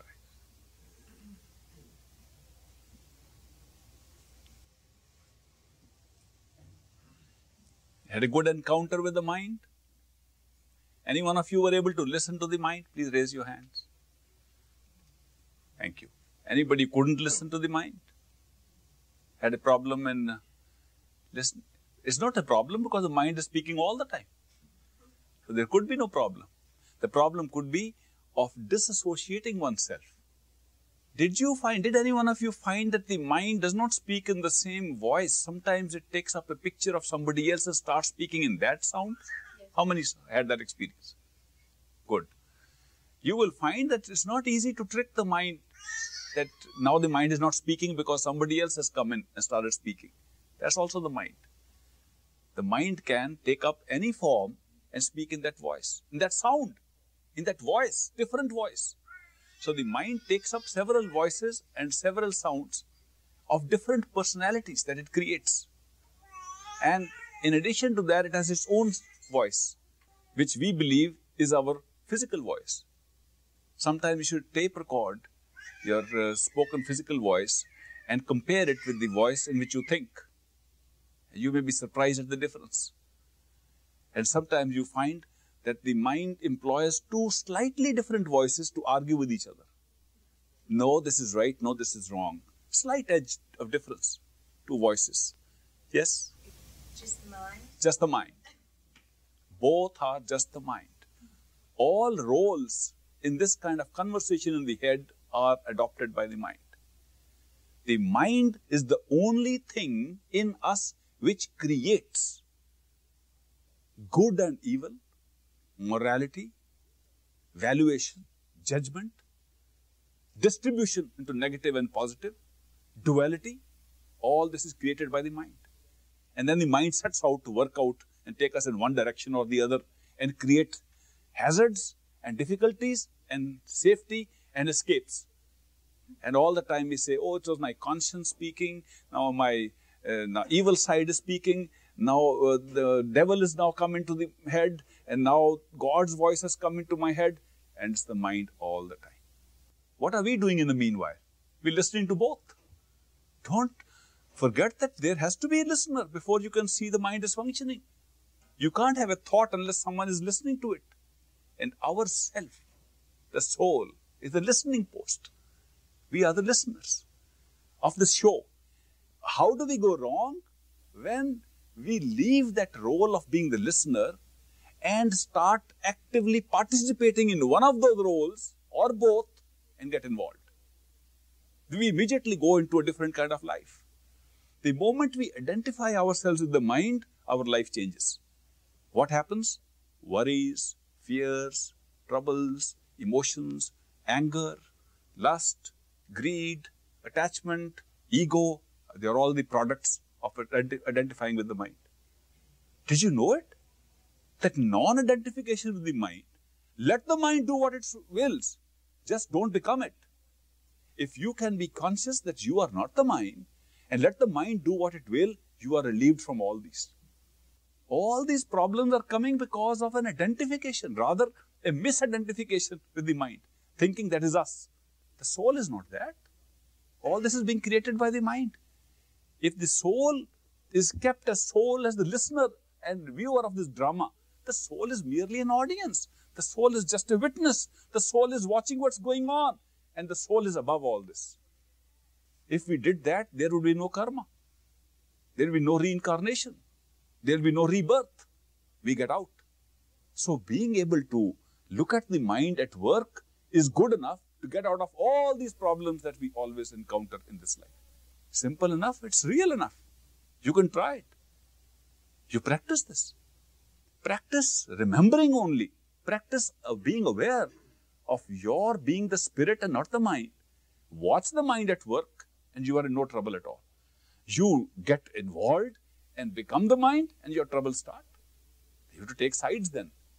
Then you get into all this crisis, all the crisis of handling this problem, handling that problem. All these problems are arising with the mind. Keep the mind busy in something that doesn't distract the soul. When you are accepted by a perfect living master, a teacher, who teaches the path of love, who teaches us how to escape from this mental game, escape from this game of coming over and over again and revolving in a merry-go-round and get into something that is more permanent and real and not based upon duality or positive and negative and devil and God and good and bad, but outside of this circle. When you come across such a teacher and he accepts us, that process is called initiation. When a perfect master initiates us, he gives us a mantra. He gives us certain physical spoken words in order to control the mind from too much distraction, from too much interference with our spiritual path. We should repeat those words according to his instructions so that the mind is kept busy doing that. Our pace of spiritual growth is hastened up a lot. We move very fast towards our own reality when we follow the instructions of a mantra given by a teacher and we follow it according to those instructions. So initiation by a teacher is a great event, and I hope you will all have that experience one day of being initiated by a perfect living master. I should share this feeling, intuitive. This is one of the most wonderful classes I have been in, and very promising spiritual stuff is right here. So I am not overstating the case by saying that a lot of people here are going to have the experiences that I talk about in the not too distant future. And it won't be something that you heard about or read about. It happened in India or happened in this country. It happened right here, right? Happened with us. So part of that process, of course, is initiation and being able to cross certain borders and have higher experiences. It's coming. Mind has to be kept busy in this way. And the second obstruction is when the mind brings other pictures and starts thinking in those forms. And that is overcome by another process, which these teachers have used for thousands of years, and that is called dhyana. Have you heard of dhyan? Dhyan means contemplation. We contemplate the face of somebody and replace the face that the mind is putting in front. And generally, what we do is, when we have a teacher, we put the face of the master or the guru or the teacher in our mental image. And just like we practice the repetition of the words as a mantra, we also practice putting the face of the beloved teacher who's shown us the path of love, and thereby replace other faces that the mind is bringing up. Till one gets a mantra or finds a perfect living master or knows what to contemplate on, it is good enough if one can contemplate on a beloved whom one loves now, contemporaneously, right in the present. If you love somebody, put that face to substitute other faces. Because love, wherever it exists, comes from the same spiritual source. Love doesn't make a distinction that this is divine love, this is other kind of love. Either you have love or you have attachment. Attachment is to be given up and love to be inculcated. The difference between the two is now well known. Love makes you identify with the beloved. Attachment brings you close to the beloved. Attachment gives you experience of two together. Love gives you the experience of one, the beloved. Love makes you forget your ego. Attachment increases the ego. I love you. Not that love is important or you are important, but I as the person is also important. So attachments take us away and we call them love. When we have attachments every day with people and have relationships, we call it love. That is not love. When love comes, we forget ourselves. It comes spontaneously, by itself. If we have that experience, the beloved is a good image to adopt for meditational purposes. When these things happen, and you are able to hold the mind in place and avoid the distraction, the withdrawal of attention to the third eye center makes you forget this physical body. Has anybody had that experience? That you can be unconscious of the physical body if you hold yourself at the third eye center long enough. Good, good. Some of you have had that experience. When that happens, what are you left with? You are unconscious of the physical body, but you are still conscious of being able to see. Is that right? You're still conscious of being able to hear. You can still touch, taste, smell. Do you realize that even when you are not conscious of this physical body, you can do all these things? In fact, you do it every night when you have a dream. You're unconscious of this body, but you have all the other sensory consciousness. In fact, you do it when you imagine. You can imagine you are coming here to see me, touch this table, smell a rose, eat an imaginary pie, and go back and say, yes, I had all the experience in my imagination. Therefore, these sensory experiences are not based upon the physical body. They are based upon our sensory self. That part of the cover upon our consciousness and mind, which creates these senses. What is that? We have given it a name. Just a name. Astral body. Have you heard of this name? Astral body. Astral body is not a body really. Astral body is a description of our senses operating without need of physical body. Therefore, when we lose the awareness of the physical body, the rest of our self is totally complete still. It consists of our soul, the mind, and the senses. It is still functioning, but it has some advantages and some disadvantages too. It has advantages. It can fly. You want to imagine you are in New York, it takes no time. If you want to take the physical body, you have to fly, it takes time. Maybe an hour or 2 hours, I don't know how long. If you drive, it takes even longer. But if you imagine, you go faster. And if your imagination can give you an entity and a self as real in your experience as you are experiencing the physical body, then you will go very fast. You can go in a second. You can go in a moment. What can make that imagined self or a sensory self as real as the physical self is the amount of attention you give to it. Does it surprise you? Would it surprise you that this physical body is looking your real self, feeling your real self, not because it is your real self, but because you are giving attention to this physical body and thinking this is the real self? Supposing I suggested to you, will you please imagine that you are walking through this aisle, come up, shake my hand and go back. Can you all do it? Just try. Imagine you have left your chairs and come to this table and shake my hand, I'm stretching it out, touch my hand and go back and sit in your own chair. Have you done it? Those who have done it, raise your hands. You have no problem? You came, walked and went back. You didn't hit against anybody. Yeah, it was very light. No weight problem, no calories. Did you see there was a difference? But that, you can say that was imagination. The real self of you was still sitting on the chair. Why does that happen? Because only a small percentage of your attention came on that imaginative experience. The rest of it was still scattered in the physical bodies.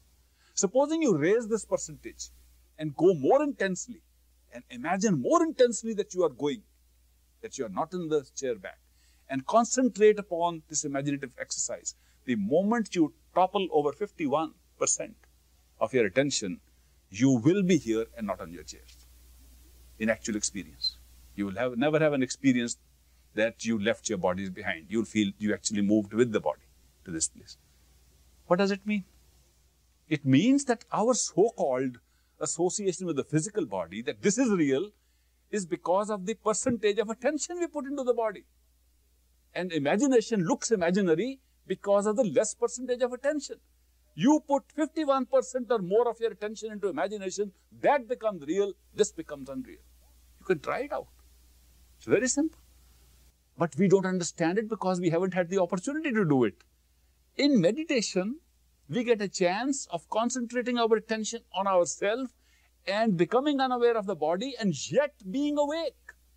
The important thing is, when you concentrate your attention at the eye center and not at the heart center or any chakras below, you are still awake, fully awake, more awake. You have not lost awareness of what is going on. When you are fully awake and your attention is totally in control and you walk out with your senses, with your imagination, you really fly and you can go wherever you like. And you can explore the physical world as much as you can explore any other world. When I was very young, I was very small. I'm telling you personal experience. I normally don't share these personal experiences, but it is relevant because very early in my life, an old lady who was a disciple of the great master, she taught me this simple trick. She said, what do you do at night? I said, oh, I sleep and sometimes I hear some bells and I hear some sounds. I don't know what they come from and I'm interested. She said, you should fly. Fly in the sky. I said, how do you fly? She says, when you're hearing those bells and singing, just fly. So I said, that should be easy. So when I was hearing bells and the attention was all focused in on where this sound is coming from within, then I would just get up and just fly. It was so easy. And I would fly away. And she was flying too. So I began to check whether this flying is a dream-like experience or is it real flying? Because when I would stop flying and come back, it looked like I was re-entering a body. It looked like there was no difference, but this is also me. And that was also me. Which is the real me? This question came up. And I said, maybe this is the real me, because everybody that I meet most of the time is dealing with this real me, this real world, this real country, this real place. I was very young. I had never been anywhere outside my own country, never flown that far. And one day, while flying, I thought, why not fly way out? And as a child, I had read books on London and big cities. So I decided to fly to London. And I didn't know the route too well. The direction was known, but I knew there used to be planes. Small planes in those days used to hop and go to London. So I chased one of the planes. And the plane was flying and I chased it. And I went and saw the London of that time and saw the various buildings there, and I came back. It was almost, I think, 20 years later that I went in another jumbo jet in the physical body to go and see the same buildings and the same places. But one building was missing. And I said, I sure made some mistake somewhere. And I checked up and found the building had been demolished 5 years earlier. This was such a strange experience for me, that it is not that when you go into a dimension of using your sensory system to operate in the physical world, that you are going into another world. You are in fact having the same experience. But this notion that this physical world can only be visited by being in this physical body is wrong. That the sensory system operates independently. I also found other interesting things. That this physical body thinks it can use senses not because of the organs planted in this body, but because of those senses which exist independent of the body. Which means, if the sensory system did not exist with the self, this body would not be able to see, touch, taste or smell. When we say we are seeing with these eyes fixed in the head, in front, and we are looking at things, it looks like if we close these eyes, we don't see. If we open these eyes, we see. So these eyes must be seeing. The truth is, the other eyes, which can see without the body, are seeing even when we are seeing with these eyes. And the fact that we are confined to the body and our attention is confined to the body only makes us see so much less. Strange. When we are able to have that experience of getting away from the body and still having sensory experiences, we find that we were prisoned in a cage. Now, supposing today somebody puts us in a cage, a small metal cage, even if it's a golden cage, and we are stuck there and we can't move, we'll be horrified. We'll cry and we have lost our freedom. Won't we do it? We'll feel so constricted. We'll feel we lost our freedom. We can't move. We can't do a thing. That's precisely what has happened to us now in this body. But we don't take it like a cage because we have forgotten what freedom is, what we could do if we were free from this cage. This is like a prison. This strange experience comes to us when we are able to experience our self, not restricted by the physical body. How do we do it? When we withdraw our attention sufficiently to the third eye center and become unconscious of the body, we can walk out and see anything we like, anywhere we like. Don't confuse this experience with the so-called out-of-body experiences from the heart center linked with this silver cord which might snap and make you die. Don't confuse with that. When you have a psychic experience or an energy experience from the chakras, which gives you a feeling that you are away from the body, it's the same. It's still being used through the imaginative process. But that is so closely linked with the energy of the physical body that you can't go too far. In one of the conferences where many psychics were comparing their notes about out-of-body experiences, I heard horrifying stories. One said that he went and tried to go out and the silver cord was behind and it got entangled in the revolving door. He didn't know how to get out. One lady said she got trapped in the washing machine and didn't know how to get out. I'm not talking of that kind of experience. I am talking of a very simple, natural truth which we can all find, that our sensory system, our ability to see, hear, taste, touch, smell, all these senses that are operating, which seem to be operating through the body, physical body, are in fact operating because of consciousness using a different apparatus.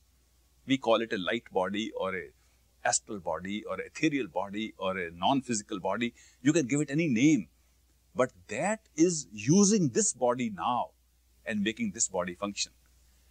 In other words, when we say we are born in the physical body, what we mean is that that part of ourself has now occupied a physical mass and we start having our experiences with this physical mass. When we say we die, this body is left behind and we continue with the rest of the package of the astral body with its mind and soul, all combined. People say the soul comes into the body and goes away. Soul doesn't come into the body and go away. It's the astral body that comes into this body and goes away. Birth is the entry of the astral body into new physical lump, and death is the exit of the astral body from this physical lump. And in between, we are tied down by the ropes and the restrictions of the physical system. And therefore, we cry and we howl and we have so much limitation on our freedom in every way. Limitation on the use of our senses because we are in the physical body. This truth is not philosophical truth. It's experiential. Anybody who has withdrawn attention to the third eye center and had freedom from the physical body, freedom, and put attention, sufficient attention, into the so-called imaginative self, can fly wherever one likes without restriction. There are other many beautiful experiences too. If you want to fly further away than London or New York or India or someplace, if you want to fly to the galaxies, want to fly into new dimensions, it's even more beautiful. Some people get so interested, they spend years on the spiritual path exploring this. Sometimes masters have a hard time with people who are very curious. They put a blinder on their eyes. So they don't see too much till they can reach the stage of love and then come back and have these views. But in the stage which we call the astral stage of experience, it has been called astral because of the skies that open up, since there is no gravity. In the physical body, there is gravity that pulls us, always. Every physical body is affected by gravity, and even though we may be weightless in space, we create conditions of gravity to survive in physical systems. But the light body, which is freedom from this body, does not have any gravity. An easy way to imagine it, just for the sake of imagining, is take it like an imaginary body. Supposing you had an imaginary body, would it have any weight? Oh, whatever shape you give it, it will have no weight. So one of the characteristics is weightlessness.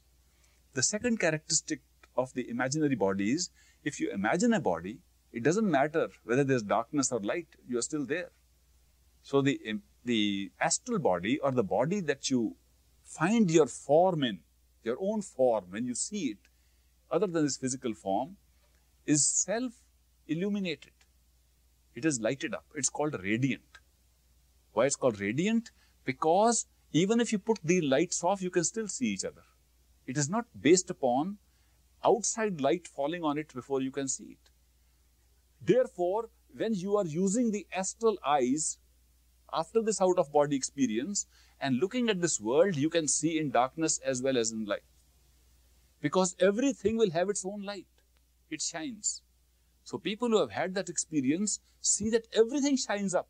Even this desk, the table, the glass, all the things that are considered physical things here can be seen in their other form. And then other information that you get, or knowledge that you get, not information, knowledge. What we were talking of enlightenment, the enlightenment gives us this knowledge. Automatically, by being in that state, you find that everything that we have made in this physical world with our will, human endeavor, is actually being copied from what exists there. There's nothing that we create or invent here which is not already there. When we say this is coming from a world of ideas, people talk of ideas. I had a strange idea and I'm going to put it into practice. This idea is automatically, even in the physical world, coming from that astral. There is no other place from it where you can draw it. So the whole of this creation, the whole of this inspiration, inspired people, people with ideas, people, creative people, they are pulling everything from the same source. So when you vacate this body and have that experience, you can see the source of all that has happened. It is that world, that astral world, that ethereal world, that real world. Remember that this is just the beginning of the experiment.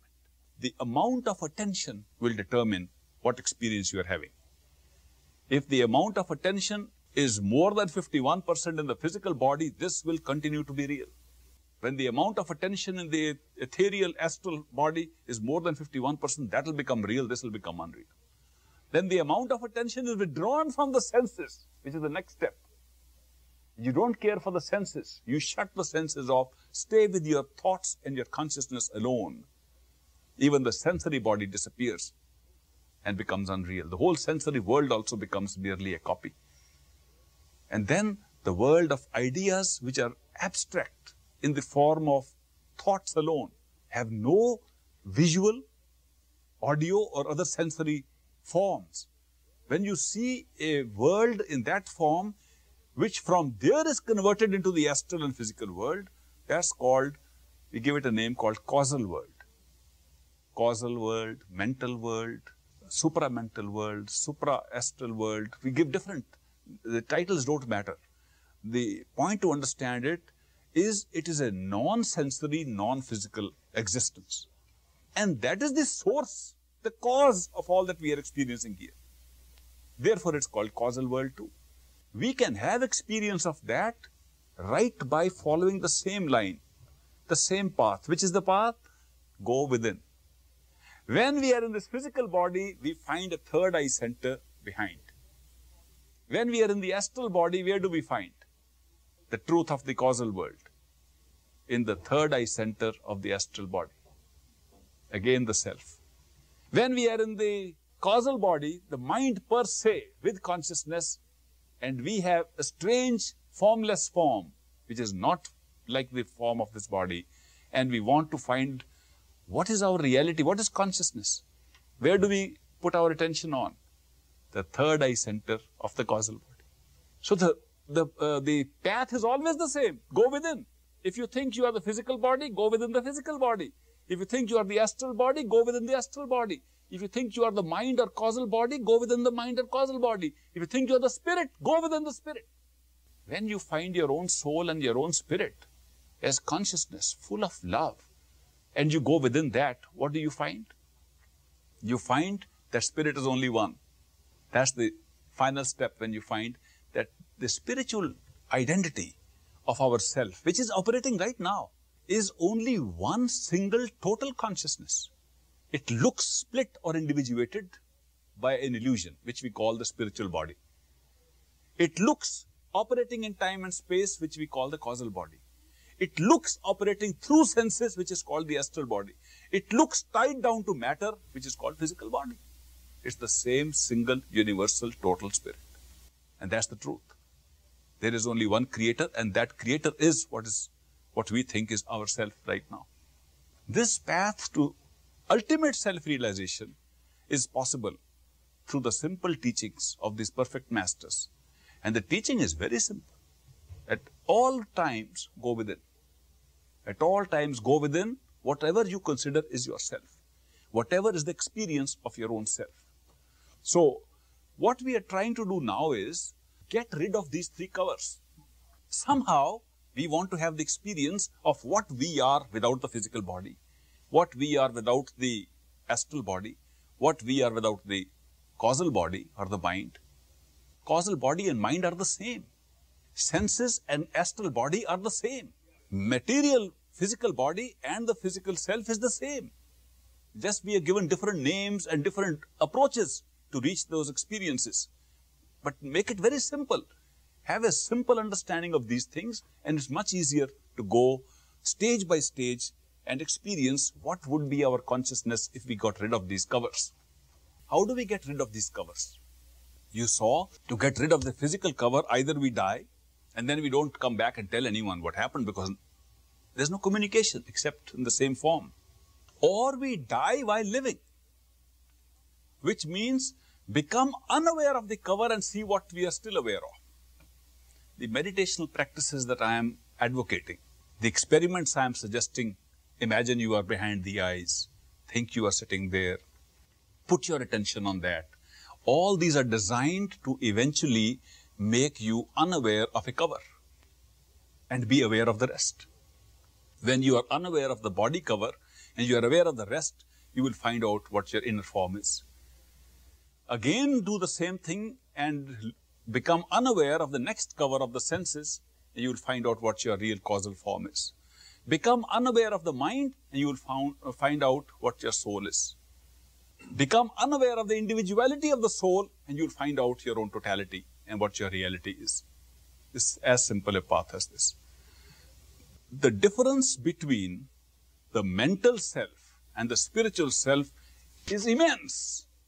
The biggest difference, all these are very big things, very big jumps, leaps.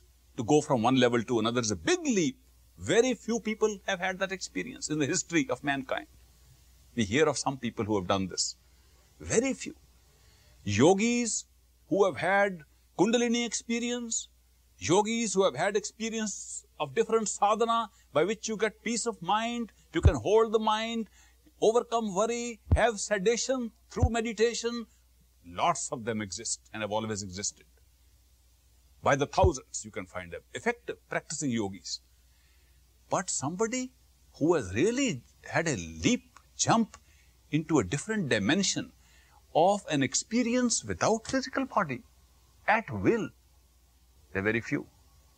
And those who have gone to the highest realm of a universal mind and can see the Akashic records, all the destinies, and find out how this whole world was created, all the universes were created, what is past, present and future, how time can be taken for a ride instead of your riding on time, how you can go in the past and the future with equal felicity.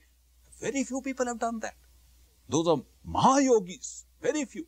But those who have transcended the mind into pure spirituality are even more rare. Therefore, perfect living masters have always been very rare. Once in a while, you find, amongst millions, you may find one. And those persons are the ones who give us the real leap from the bondage of the mind to a timeless state of consciousness of the spirit in which love only pervades. That jump cannot be made, that leap cannot be made from any of these levels to the spiritual except by love. If your sadhana, your method, your path does not include love and devotion, be sure it does not take you to real spirituality. Therefore, love is the bridge that can take you from the mental domain of all these worlds below to the pure spirituality of your own self which lies above. Love is the natural characteristic, and the masters come and they affect us by love. When we are affected by love and devotion, then only we are talking of that spirituality. Till then we are talking of mind games. I am reminding you of all these things because as we go along in this workshop today, we will be distinguishing ourselves from the body, senses and mind and finding out what is left and what will happen. And you will end the workshop by having a feeling of love which is natural to you because the spirit is naturally full of love. This will happen automatically. It does not mean that today you are only physical body, therefore you cannot have love till you reach the spiritual. No, you are the physical body with the astral inside, with the causal inside, with the spirit inside at all times. Otherwise you wouldn't be alive. Therefore all these experiences, including the experience of spiritual love, is going on all the time, but we block it by overuse of the thought process of the mind, overuse of the sensory process which takes us outside, overuse of the physical system which makes only this world real. So we are ourselves shutting out certain experiences that exist now. When a person has got this awareness, supposing a person does this kind of meditation or introspection or self-realization and finds out the truth of oneself, what happens to that person after that? That person cannot be deluded. The person is not taken for a ride by the thoughts and the worries and doubts and fears. The person cannot be tied down to attachments of this world from which he cannot escape.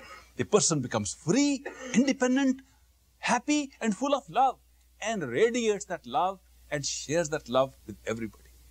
That person's whole appearance and presence becomes different, because that person, just by that awareness, it doesn't mean that he has left the body and is flying somewhere. That person, while he is having all the things here and moves and works in our midst, there's a love shining through because of that awareness. So we have a great potential by following this path of bridging this gap between mind and spirit through love. We have a potential that while we are here in the physical body, we have the characteristics of the spiritual life of love, because the spirit is all the time there. Only we put the right emphasis on the spirit and put the mind, the senses and the body to work according to our will, the will of the spirit, and not that we become slaves and follow what the mind wants to tell us, what the senses want to drag us to, what the body wants us to do. Therefore, it is just a change of roles. We assume control. The spirit, the soul assumes control, and everything falls into place and becomes good. This is the spiritual path. It is not something by way of a promise that you will get a heaven one day. You make your heaven right now. The spiritual path converts this very existence, the very destiny we are going through, becomes heavenly. We create our heaven upon earth right here when we follow a spiritual path. We don't wait for something. These masters don't come and promise anything. They say, take what you can right now. It's all right here. You don't have to go anywhere. Don't wait for anything. But practice. Practice what you are talking about. Don't go into mere repetition of what people have said. Reading of books is good. It gives us information. But mere reading of books is not spirituality. If somebody wanted to go and have a nice vacation on the beaches, Waikiki Beach in Hawaii, Honolulu, and got all the literature, the guidebooks, the air schedules, the airfares, and found out all the information and kept on reading it, you don't go to Hawaii. You don't have a vacation. You have to board a plane, go there, enjoy the sunshine on the Waikiki Beach. Then you say, I've had a vacation. But the mistake we make here is that we hear about that wonderful heaven, the paradise, our real kingdom inside ourselves. And instead of going within, we keep on reading, thinking the more we read, we are becoming spiritual. How can you become spiritual merely by reading and repeating the same thing over and over again and not undertaking the journey to the destination? And especially when this destination is not far. This destination of the self is as close as you can imagine. Do you know how close this is? How near this destination is? There is nothing else that we know of which is nearer than this. Anything else we talk of is further away. In fact, we don't have to travel to go to this destination. We have to stop traveling. We are traveling too much with our mind. We are scattering our attention too much. If we stop scattering our attention and stop this kind of journey, we can be back there. How many of you have a mantra which you can use in an experiment? Please raise your hands if you have. Thank you. Others can please devise a short sentence expressing love for the beloved and use it as a mantra and keep on repeating that. How many of you love somebody whose face you can recall? Good.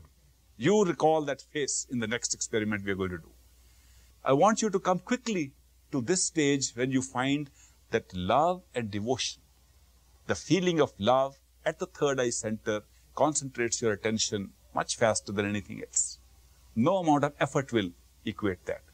Put yourself in a mode of love and devotion for the beloved. Sit at the same third eye center. Use the mind to repeat the mantra, not to think out anything for you. By habit, repetition, mechanical repetition. Put the mind to do mechanical repetition of words. You wait there, contemplate the beautiful face of the beloved, and just sit there at the third eye center and see how you feel. Close your eyes and begin.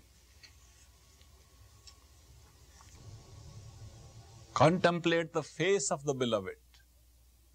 Look at the face, the eyes, the forehead, upper part of the face especially.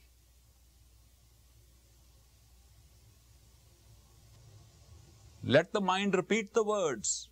Don't think too much. Don't move from the third eye center. Stay behind. Don't move forward.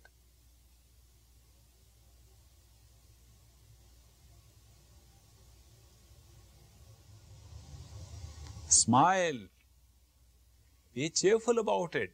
Nothing serious. Watching the beloved. Keep your eyes closed till I count 5. 1, 2, 3, 4, 5. Open your eyes. Open your eyes. Look this side. Sorry for interrupting this good part. Anyone enjoying this? Was anyone enjoying? Please raise your hands. Oh, good. Thank you. Any quick question at this time about what we are doing? Otherwise, we'll have a question-answer session immediately after lunch. Any quick question which you would like to forget while eating? Yes. If I could ask a question from just a little bit back. When you were talking about when you were young, essentially traveling to London and being, I have had a few experiences in my life, I guess we call deja vu, of incredibly intense feeling that I've been someplace that I know physically I have not been. I don't remember ever in my mind having traveled there, but on a couple occasions I felt similar things where I go around the corner, I know what's around that corner, but I know that I have not been there. Where would something like that come from? You've been there. It's as simple as that. Now, when I say you've been there, there are two ways of having been there. One is a past life, physically, and one is astrally. There is a device in our system which is called forgetfulness. It's a very good device because if we didn't have that, life would be miserable, terrible. So we forget a lot of what happens. We forget our dreams at night. We also forget some of our spiritual journeys.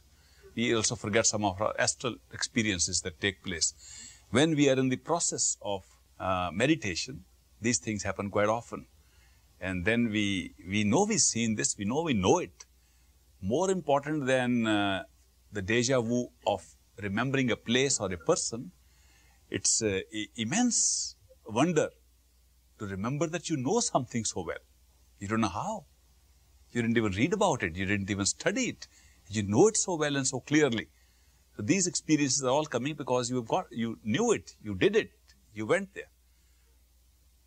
If you want to know when did you go there, you can check that too. When you vacate the body and have a experience of your own volition at the astral level and go and check again, you will find out when you went there. I'll tell you another thing. In the out-of-body astral experience, you look at a thing and you can see its past. You look at this desk and you will see when it was placed here. You will see the people who placed it here.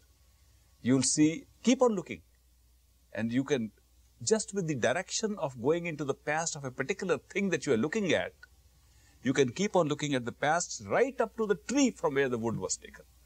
It's a very interesting, people get quite enthralled by that kind of experience. There was one American doctor, he was a disciple of the great master. He was a surgeon actually, a minister. He went as a minister first to India. Dr. Julian Johnson. You have read some of his books, The Path of the Masters, and With a Great Master in India. He wrote some books later. And I was a child, but I spent some time with that man, and he enjoyed this kind of thing. Then he got his first flush of experiences, and he was surprised that this is at all possible in human consciousness, that you can check personally by going back and seeing when it happened. So in your case, it actually happened and you can check when it happened. Any other immediate question? Yes. Yeah. May I ask you a question along the lines of deja vu? This one pertains to elaborating a little more on deja vu, where actually feeling a situation is happening, say dialogue that is happening, which one is familiar with, that for whatever reason, either one had some future knowledge that it would happen or it wouldn't have happened. I went through a situation, a period of my life where I would get these normal deja vu feelings, only I said, well, this time I'm also somewhat aware of what will happen in the very, very near future, and I think I'll change it. And I might change a few lines of dialogue or move slightly differently or something. I went through a period of time where I was changing what I felt was to happen in what I would feel to be a deja vu type feeling. Of course, after a while, I couldn't experience a spontaneous deja vu after doing that until a few years later. Do you have any comments on that? Yes, this life could be a rerun. And the truth is, you cannot change too much in a rerun. There was a naughty guy in college with me, very naughty fellow. But, you know, he had never seen movies and so on. He was in a village and he came, joined college, and I said, have you ever seen a movie? He said, no. He said, people move about on a screen. So he went to see a movie with me. And in that movie, a woman takes off her clothes and jumps into a pool. But when she's taking off her clothes, there's a railway track from where these people are watching, and a train passes in front. So you can't see the nude woman there. Because the train, by the time the train is gone, she's already in the water. And then the next scene comes. That guy went 5 times to the movie, hoping one day it'll be late. The train will be late. In a rerun, the same things happen. You can't change too much. You feel you could change. The deja vu is coming because each one of our lives has been picked up as a complete cassette, as a complete picture, complete role. And we are actually rerunning it. You will find later on when I talked of the causal region and the mental region, at the causal region, consciousness picks up a particular life pattern, and review of the life pattern is what's happening here. We think we are living. We could have just entered at that point and we quit when we have just reviewed one picture. So the deja vu comes from the fact we've seen it before. That means seeing the future also before. At that level, you can move freely to the future and the past at an amazing speed. You don't have to go at the speed of life. Now we are moving at the speed of life, physical life. But you can move faster than that, jump ahead and see. You'll see a lot of people having experiences where they see one thing, which is 7 days ahead, in dreams or elsewhere. The most classic case investigated by the parapsychologist was in London, where a woman opened a newspaper in the morning and she saw that her friend Mrs. Jones had passed away. There was an obituary notice at the bottom of the 3rd page or somewhere. She said, oh my God, she was so fine. I met her last night. And how could she have died so quickly? And she also noticed that in the notice, Jones, Jones, which was her name, the E was inverted. A printing error, a typing error. That in the printing of that paper, the E had been put upside down. The rest was the same. Struck by this sorrow of losing a friend, she was thinking of moving over to her house. She was a neighbor. When another neighbor, Mrs. Brown, came over and said, Mrs. Smith, you look so sad. She said, have you seen the paper? Mrs. Jones passed away last night. She says, don't be stupid. I just had coffee with her. I just coming from her house. She's fine. She says, no, but how could somebody play such a trick? She said, what? Somebody's put this kind of a notice in the paper? She said, yes, see it. And she opened the paper and they could not find that notice.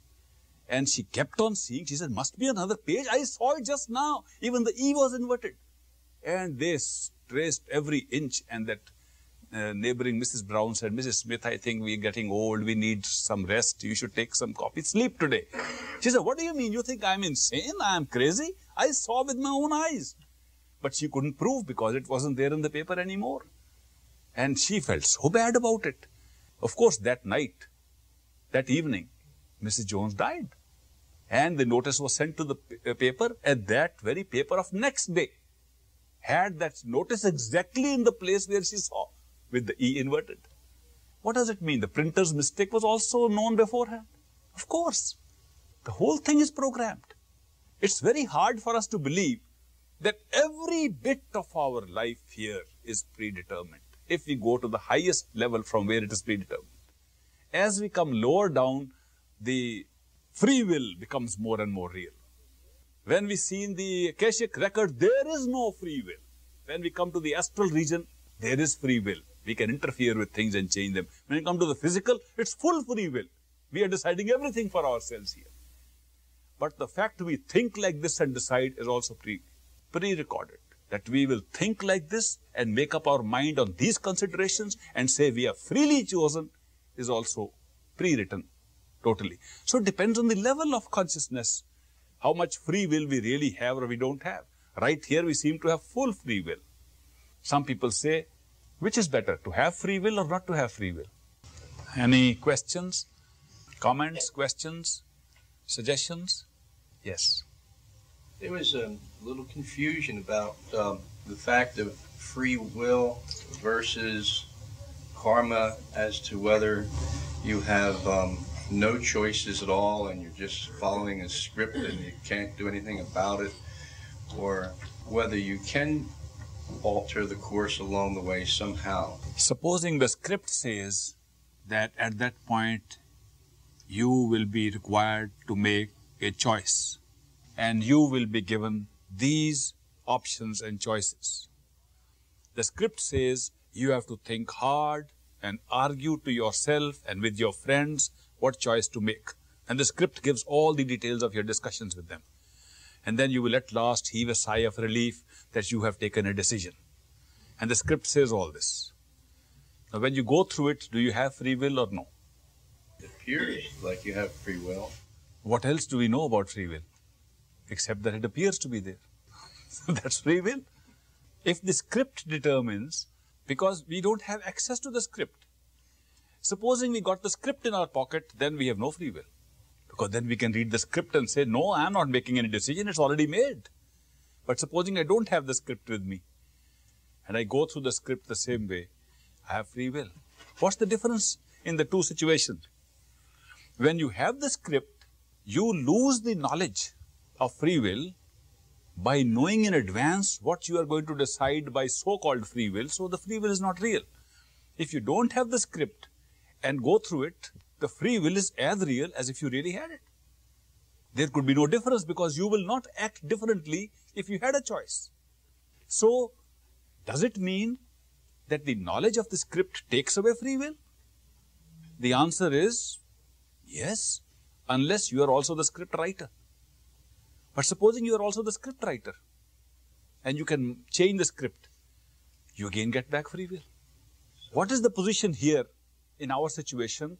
Our reality, our ultimate reality, which is the very basis of our existence, is the totality of consciousness, which is otherwise called God, the Creator. That is our reality.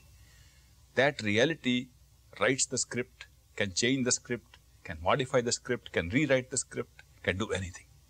Therefore, that ultimate reality of the self has full free will because it knows what it's doing. Then comes the subservient realities which cover us up, like the mental reality.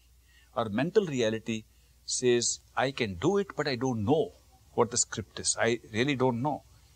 I have to make up my mind now. In this reality, which is the human reality, we again get a free will. The first free will of God is because of knowledge. God knows what He's writing. Our free will is because of ignorance. We don't know what He wrote, which means our own real self wrote. So the human free will is arising from ignorance. The divine free will comes from knowledge. The surprising denouement takes place in the spiritual journey when we find both are the same. Then do we have free will or no? As from the highest level of consciousness, I definitely have free will. Highest level we have free will. Lowest level we have free will. In between we don't. That's the truth. In the spiritual journey also that's what happens. From where we start, the human form, this is by the way not the lowest form. We call it the lowest form in terms of the classification we have arbitrarily done of physical, astral, causal, spiritual, total. It's an arbitrary classification. Mind likes it. I am doing this classification because mind likes it. Not because it has anything to do with the importance or unimportance of reality.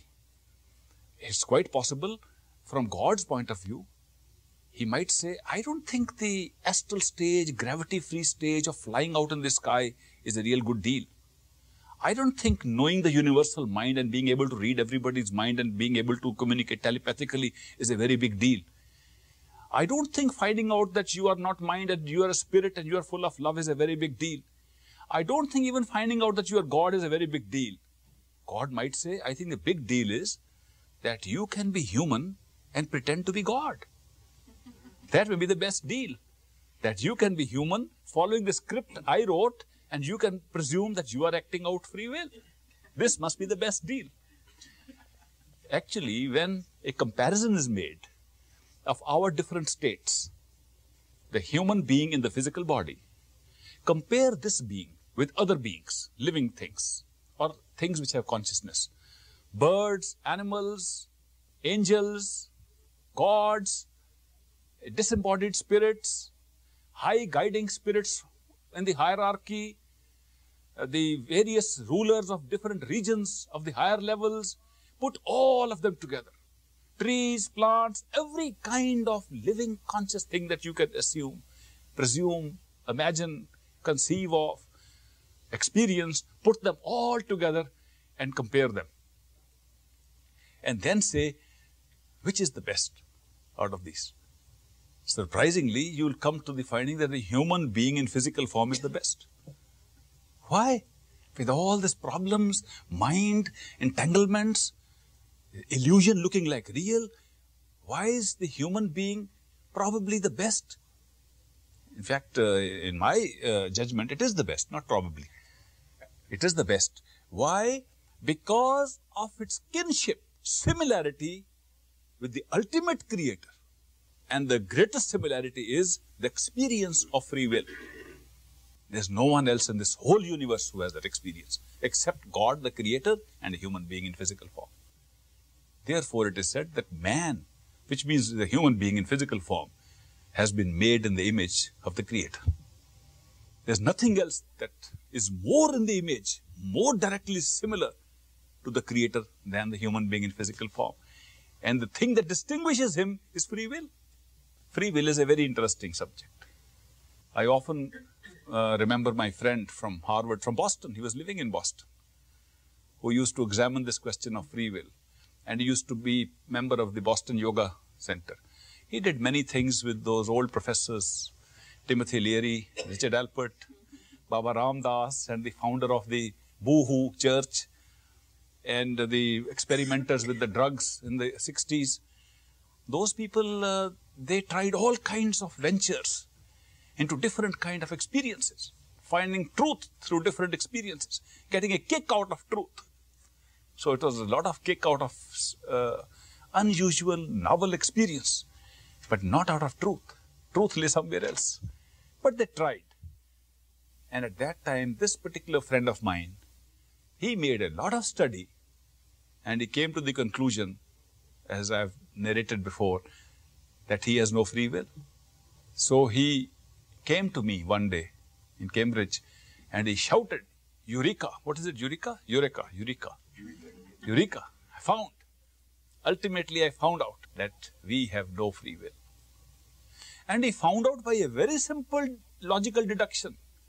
It was so simple and obvious that we should have realized long ago. And that was, if there is a God, a creator, who is omnipotent, omnipresent, and omniscient. Omniscient means all-knowing, who knows our past, present, and future. And he already knows what we are going to do tomorrow. We could have no free will. It is very simple. If there is a God and he already knows what we are going to do, how can we have free will? Because what we think we are going to do, he already knows. Therefore, human beings have no free will. He came to a very simple conclusion. But he was very happy with the conclusion. And he came to me, said, I found out we have no free will at all. All that knowledge which we were being given, limited free will, illusion of free will, some scope of free will to create karma, was nonsense. We cannot have free will. If we have free will, there can be no God. He has not shared that freedom with anyone. If he had shared that freedom, he could not be omniscient, could not be all-knowing. If he left the choice to any individual, you can make a decision tomorrow what you like, then he doesn't know what the decision is. If he knows, he has given nothing. He's planted the decision in advance. Therefore, there could be no all-knowing God if there is any free will here, and if he has given free will, he has cancelled his own freedom. So that was a very logical thing. So I said, to calm him down, I offered him on a tray a cup of coffee and a cup of tea. And I said, my friend, will you take tea or coffee or neither? Tell me, but don't use your free will because you don't have any. And he couldn't answer. I said, now if you say coffee, that means you have choice. If you say tea, you have choice. If you say, I don't want any, you have a choice. After thinking for a little while, he said, I came out with such a big eureka, such a big knowledge. And now you demolished it with a cup of tea and coffee? What is this? And I said, the choice is real. Once we are confronted with these options, they are real. Tea, coffee, neither, these three alternatives that stare you in the face today are real and are already demolishing your conclusion that you have no free will. Not only do you have free will, man, you are trapped in free will. You can't get out of it now. Whatever you say will be an exercise of your free will. If you say, I don't want to say anything, it's also out of your free will. In fact, when you came running to me and said, I found out I have no free will, you said it out of your free will. You could have said, I have free will. You could have said, I don't have free will. And you came running to me to exercise your free will. How can you say you have no free will? So he was very confused. He said, all that knowledge and the knowledge about God and his will and now my free will, you confused me. And I said, look, I might have confused you by pointing out that you are trapped in free will. But to cheer you up, I should tell you my own conviction, my real conviction. That is the same as your conclusion that we have absolutely no free will. He said, what about the tea and coffee? I said, that is very simple. When you are asked to choose freely between tea and coffee, how do you choose freely? What's the meaning of free choice? Free choice means in your mind, a rumbling starts, a decision-making starts, and you start saying, should I take tea or coffee, tea or coffee? You begin to choose between the two, and you prefer one over the other. And then you choose. How does that preference take place? The preference takes place by factors already embedded in your memory and subconscious memory of the past, depending upon whether your father, grandfather was a coffee drinker. The genes might have conveyed the preference to you. Or you have lived in the company of tea drinkers and you have acquired that taste. Therefore, the exposure environment of tea drinkers has made you a tea drinker today. The point is, when you choose freely, you are really employing these factors of choice which already exist in your head somewhere. And then you say, I freely choose coffee. But the point is that when you make the choice now, all these factors of choice, whether inherited, hereditary, genetic, or environmental, acquired by company, all the factors of choice that makes you take this decision today are already fixed. You can't change them. Therefore, if I were to feed those factors of choice, those preferences into a computer, before you can decide whether to take tea or coffee, the computer will whisper to me, after all that he's going to take only coffee. He has no choice. Because his so-called free will operates under factors of choice which guide him only to one course. Therefore, you are tied down and bound by these factors of choice. How are you free? He said, then what determines this? I said, the exposure to environment is determined by the previous environment. Today's cup of tea will be an addition to your tea drinking environment. Yesterday's cup of tea added on to your predisposition to take tea. Go backwards, ultimately you go to the point of birth, and your birth determined your genetic preferences. You had no choice in choosing where to be born. Therefore, nothing was in your hands. And yet you felt you had free will. What is this game that in fact we have no free will and it looks like we have free will? What is this illusion? The illusion that we have free will and the reality that there is no free will. This is a great illusion. This is called the grand illusion. In fact, it's the grandest illusion I have ever come across. There are many illusions. People make you see things which don't exist and so on. People make you imagine you are different than you are. All kinds of illusions we live in every day. But the grandest illusion is that having no free will, we actually feel we have a free will. This grand illusion leads to all the other illusions, such as there is a law of karma, that there is reincarnation, that there is time, that we go over and over again, that this world is a continuum of millions of years and we are in great distress because of this. We have to find a way out. We have to become a spiritual seeker. We have to discover our real home.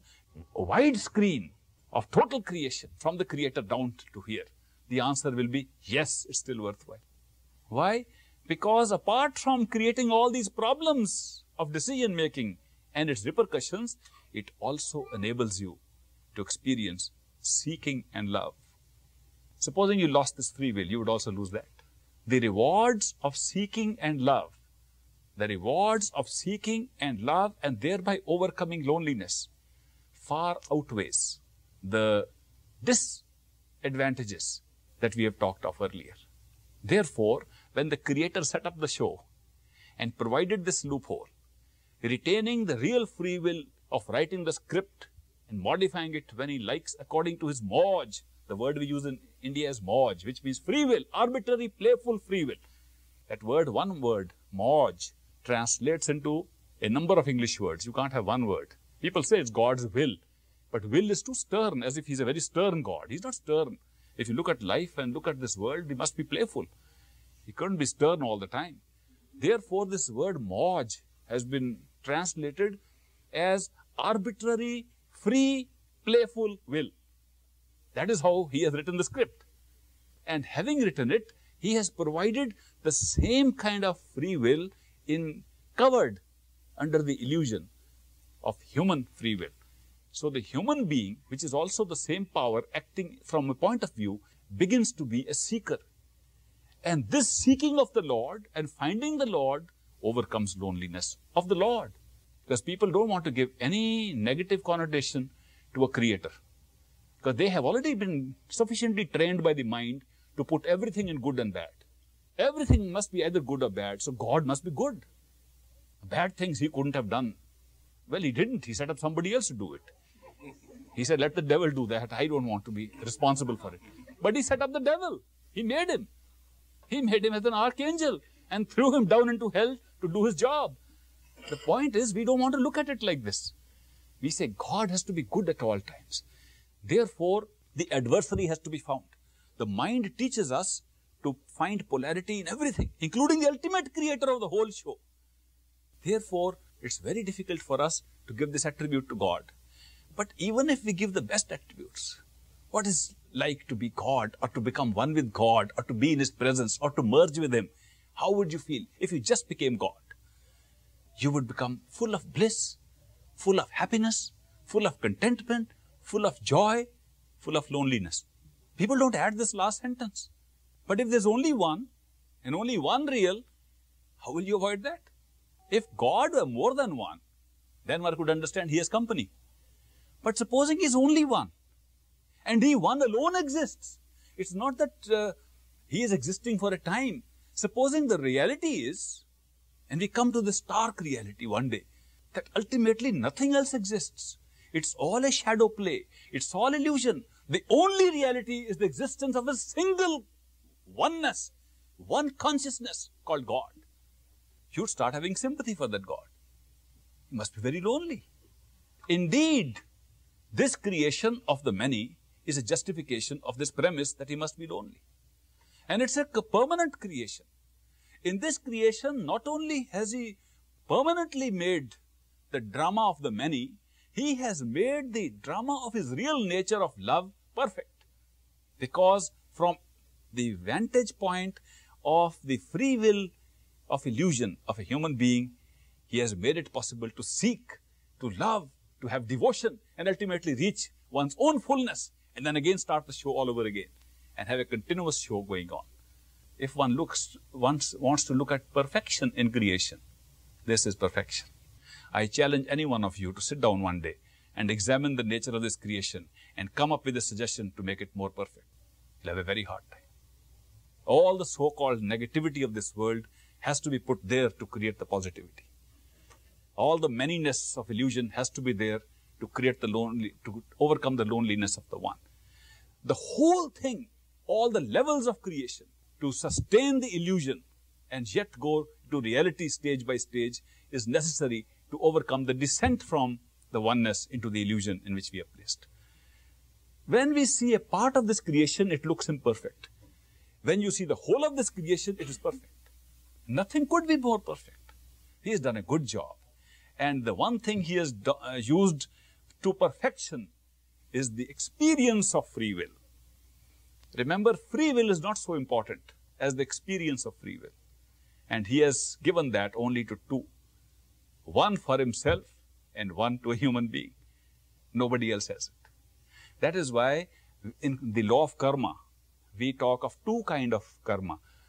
The karma of action and the karma of reaction.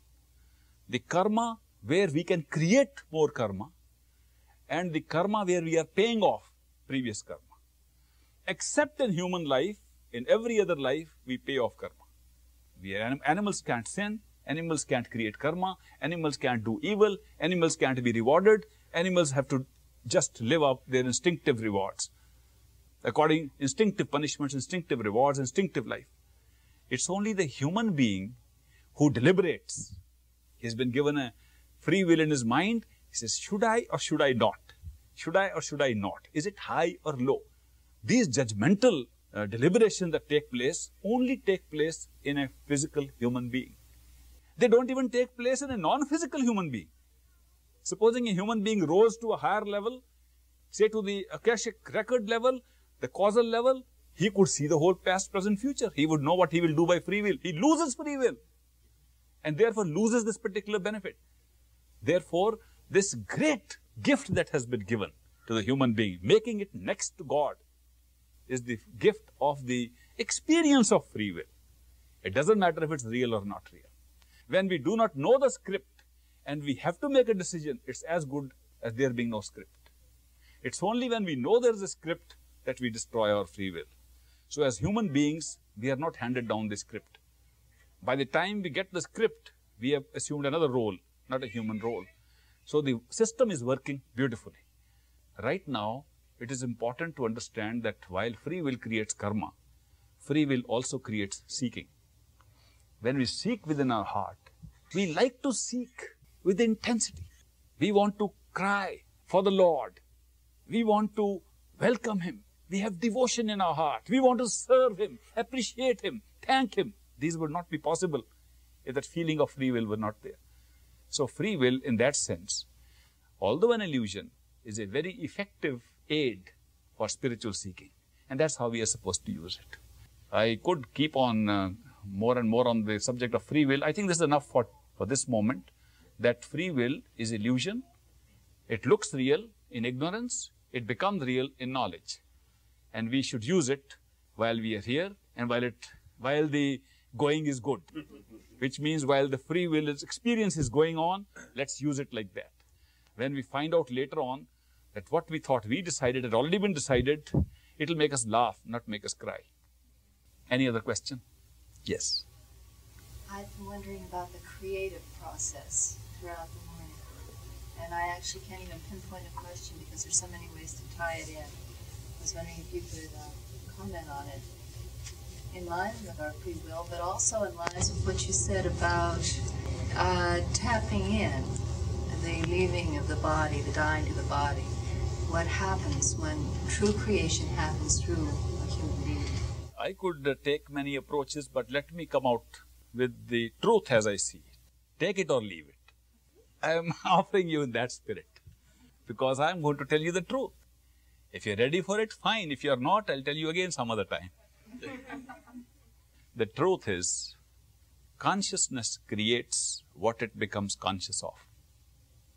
The truth is that consciousness is a creative power by itself. It is not a power that receives or perceives what is created. It creates and perceives simultaneously. Therefore, consciousness being the very nature of the Creator, of God, He being nothing but total consciousness, whatever out of His free consciousness occurred or is occurring or will occur if there is a time. And if there is no time, what will create a time is what gets created. If we become conscious of something or aware of something, that gets created. If we lose that awareness, that gets destroyed.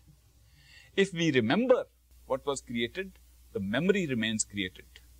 In this room, we are looking at each other and looking at a room and the walls, and we presume that there's a city of Boston outside. The principles of creativity and creation says there is no city of Boston. What we are seeing is all that is created. The rest is the memory of the city of Boston that has been created and is continuing. That we fill up these different patches in creation by making some things come into awareness and other things disappear. That when we drive a car on the road, the car does not move. The road and all the scenes around us move. That the Creator in us never moves, does not belong to any space or time, but all the space and time and the events around are being created as we go along. That creation is nothing but the experience of consciousness. If that is so, then we are the creative spirit at all times when we are conscious. Nothing can be created except by consciousness and through consciousness. Which means, is this desk created? Yes, if we are conscious of it. If we are not conscious of it, it's not created. If we are conscious of it, is it created external to us? No, it is created within consciousness. From where we feel, it is external to us. One of the very difficult concepts in Eastern philosophy has been to understand the nature of Maya. You ever heard this word Maya? Maya, it's very hard to translate. Maya has been translated as illusion and further translated as that which is unreal but appears to be real. That's not a satisfactory translation. Look at this cup with water in it. I'm taking your position and thinking that you are here and holding this cup. Is this cup real? According to the understanding of Maya, here is a cup in my hand. Is the cup real? Is the water in it real? I just tasted it. It tastes good. Is the taste real? The answer is, the cup is not real. The water is not real. The lemon in it is not real. Lime in it not real. My hand is not real. But the tasting of the water and my holding the cup is real. Do you understand the subtle difference? That the experience of this having happened is real, but things are not real. Now, what is the illusion? Maya is not a reference to the unreality of that. Maya is that this experience which was real and took place in my consciousness, I use it to believe that things were real. And that is Maya. Now, this is a very tough Eastern concept, a very tough philosophy, but that's the truth. The truth is that the only reality is the experience in consciousness. And there are no things, there are no people, there is no matter, there is no ethereal matter, there is no mind. None of these things exist outside of that consciousness. The experience takes place only in consciousness, therefore the entire creative process is within consciousness. So consciousness remains whole at all times. The mind has a hard time understanding this, even conceiving and accepting this, that consciousness of God in this instance, because we are presuming there's only one consciousness, which is the only creator. There is no second. The human creator is the same as the ultimate creator. There are no two creators. A human being who creates is in fact the same ultimate creator experiencing the creation through what appears to be a human being. There is only one creator. And the whole of creation is within that creator and is just a conscious experience in that creator. But it's very hard for people to understand. In this light, what should we should give some name to consciousness. We should give a different name to consciousness. If consciousness itself is percolating within itself and generating experiences which look like creation of worlds after worlds and universes after universes and time after time, then we should give some other name to this consciousness. Mystics only tried to give another name. We never tried. Mystics tried to give it a name, call it by some other word. And they could not find any word. And they called it the Word. They couldn't call it anything else. In the beginning was the Word. And the Word was with God, and the Word was God. Heard of that, St. John's Gospel? What does it mean? What sense does it make? Now, if only one mystic had said, if only one master had said, one could say it is his philosophy. But if all the mystics, all the perfect masters of every culture said the same thing, it means much more than that. Every master said the same thing. And used almost identical translation of this in their own text, whether Sanskrit or Arabic or Persian. And they said, in the beginning was that audible thing which we call the Word. They literally translated it to call it Shabad, to call it Naam, to call it exactly the equivalent of word. Why did they call it word? What else could they call it? I have tried to figure out I should use a better word than word. I tried for years. I failed. Anybody wants to help me, please help me. If I say it's a power, it's not true. It's not a power. A power would belong to someone. Something else would have power. Power could be separated. Power could be used.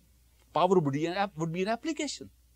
But it is consciousness flowing in a creative way, creating by its own consciousness. What word will you use? It's very difficult to find a word for consciousness that is creative. All right. Then I said, maybe we may have consciousness that is not creative. And I found it's not possible. Because when consciousness is not creative, it cannot be conscious. Conscious of what? You can't have consciousness with nothing to be conscious of. It dies. So consciousness has to be creative by its very nature. Then it becomes more and more difficult to find a word. Why did these mystics and masters choose the word word for this creative life stream, creative living force, creative vital force, creative consciousness, creative awareness that set in motion all experiences for all times, everywhere, in every realm? Why did they use this word for it? The reason was they used this word because they found that even at different levels of illusion, it could still be heard. Now that makes sense. If consciousness can be heard, it makes sense to call it word. If it is heard melodiously, it makes sense to call it music, song, melody. But if it is not a song as we understand it, we again go back to word. I mentioned earlier in the morning that the soul in us, which is consciousness, which is the same word, is a listener. What does it listen to? Listens to itself. What is itself?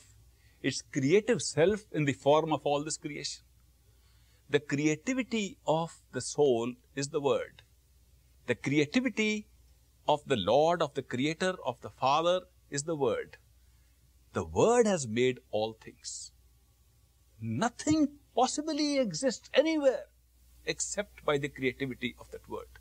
Therefore, if you want to understand true creativity comes from that consciousness. And therefore we say that word creates everything and word is in everything that has been created. And then we try to explore how is everything being created by the word. And we find if the word means the conscious stream creating for its own consciousness within itself, then anything that comes into consciousness must be created by that consciousness. And you look around, look at the stones, the mountains, the universes, the clouds, the thoughts, and you find nothing has ever been created of which we are not conscious? Nothing. What we are not conscious of has not been created. So creation and consciousness are together. Sometimes we are not aware of it when we are trapped in a time frame, like we are in this physical world. We are in a time frame, so we are not aware of what is happening elsewhere in consciousness. The distinction made between consciousness and awareness is the total potential to be aware, where awareness is what we are applying now out of consciousness. So we may have limited awareness and a total potential consciousness. And when we talk of attention as the way to go back to truth, it is one little probe that moves in awareness. So imagine, mentally it is easy to imagine these things. There is a vast ocean, not in space but in reality, vast ocean of consciousness within which the whole creativity took place. Out of that we took slices of awareness that constitutes our daily experience in the only time available. You know what time is available? The only time available to awareness is now. Where does the rest of it go? The only time available to awareness is now. Where's the rest? The rest is now experiencing memory. Supposing now does not experience memory, you would have neither past nor future, nor the immediate past, nor this workshop, nor the lecture, nor any words spoken by me. I cannot speak any words unless we have a memory taking place in now, a recollection of memory taking place in now. Now, which is no time at all.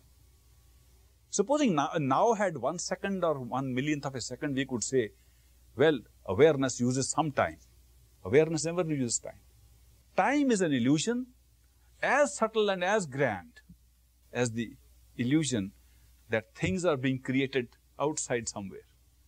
Time is one of the greatest illusions created to hang this other illusion on. And once we create that illusion, everything can be fitted into memories of past and memories of our hoping and fearing the future. The hoping and fearing the future is also a memory of what we've just done in the past. It's a very subtle question that we are always living in a timeless now. The timeless now only takes one slice of potential consciousness called awareness, and the whole of creation is bundled into that. If we go into illusion of time, space and take it as real, if we take our individual self as separated from God, this illusion also we take as real. If we start taking all these illusions as real, then creativity becomes different. Then different responsibilities come, then individual roles come, then we become actors on a big stage. There are so many things happening. We have to deal with this reality as we go along with it. It is not possible while we are sitting here either to absorb all this reality of the nature of the word or consciousness and how it created whatever is being created, nor is it possible to make effective use of it at this time. But if we can have an intuitive grasp of it, it's good enough for now. If we can intuitively feel, there is some sense that the power of consciousness flowing, which we call the word, can lead us to that point, it's good enough. I said earlier, this power, creative power, can be heard. That is why it was called word. How is it heard? How do you hear it? We hear it as a resonance or vibration of the self. When we go in meditation or in these different practices to the third eye center, we are sitting there, the self is sitting there, looking at a screen. May not look at the screen. The self is hearing the voice of the mind, may decide not to hear the voice of the mind. What if the self became self-contained and just wants to be there? Then it listens to its own resonance. Its own resonance is very powerful. It shows the existence of consciousness. Just like the experiencer has its experiences, and the experiences manifest in these different forms that we can perceive, the experiencer also manifests in the form of that resonance It's just a way of showing the existence of that consciousness, of the existence of the self. It's a resonance which can be heard. How do we hear it? In practical terms, when we are in the physical body and we put our attention at the third eye center, it can be heard as if music emanating from ourself without any external source. There are different kind of sounds, a buzzing sound, a humming sound, and ultimately, the more we concentrate on being at the third eye center, the more it looks like the pealing of a big bell. Any one of you heard that music? Good. When we have this exercise, we'll do it again to see that the more you can be at the third eye center, the music comes spontaneously and automatically. In the beginning, while we are still identifying ourselves with the physical body and thinking there is a hollow head in which we are trying to sit, the music comes in the form of chirping of crickets, of birds, of little bells ringing somewhere in the distance, of an echo, of bell type, of metallic type of echo, of a train moving over a bridge, a waterfall, thunder, various kinds of combination of these sounds can be heard without any external cause for them. But as we concentrate our attention further and be behind the eyes, these sounds begin to roll into a powerful resonance like the sounding of a bell, like the sounding of what they call a conch or a bass kind of trumpet, and a continuous sound. That sound has no beginning, no end. We don't start it when we're there. We enter into the middle of it, always. We find it is always there and we suddenly come close to it. Actually, it is not coming from anywhere outside except our own consciousness. As we go along the path of self-realization to the higher regions, to the higher dimensions, to the higher realizations of our own nature and our own self, the sounds change and become more melodious from our own self. Since it is like a sound, it's a powerful, resonant, melodious, beautiful sound. It has been called word. It has been called the music of the spheres. People have called by different names, but it is that same, it's been called logos. It is something that's not written. Not written, not spoken. It cannot be written or spoken. It's different, but it can be heard. The ultimate path that the perfect living masters taught us was that sitting behind the eyes, using your mantra, controlling the mind is only a temporary preparation. The real journey starts when you can hitch on, latch on to the sound which comes from within. If you want to go within, listen to the sound of the self. And if you can listen to that, there is no going wrong way. You have to go to the ultimate reality. Therefore, the creative power within the self comes through that sound. And sometimes this particular higher yoga of listening to the sound and reaching the highest reality has been called Surt Shabd Yoga. Surt means attention, Shabd means the sound, Yoga means union. You can have union with the truth and reality by putting your attention on the sound within that comes from yourself. So the creative faculties of the human consciousness are immense, and different ways of explaining them have been used. I have been very abstract, excuse me for that, but I said, let me share with you how I feel. Take it or leave it. If it has passed over your head, doesn't matter. Brush it over. If some part of it is stuck, it may come back to you one day.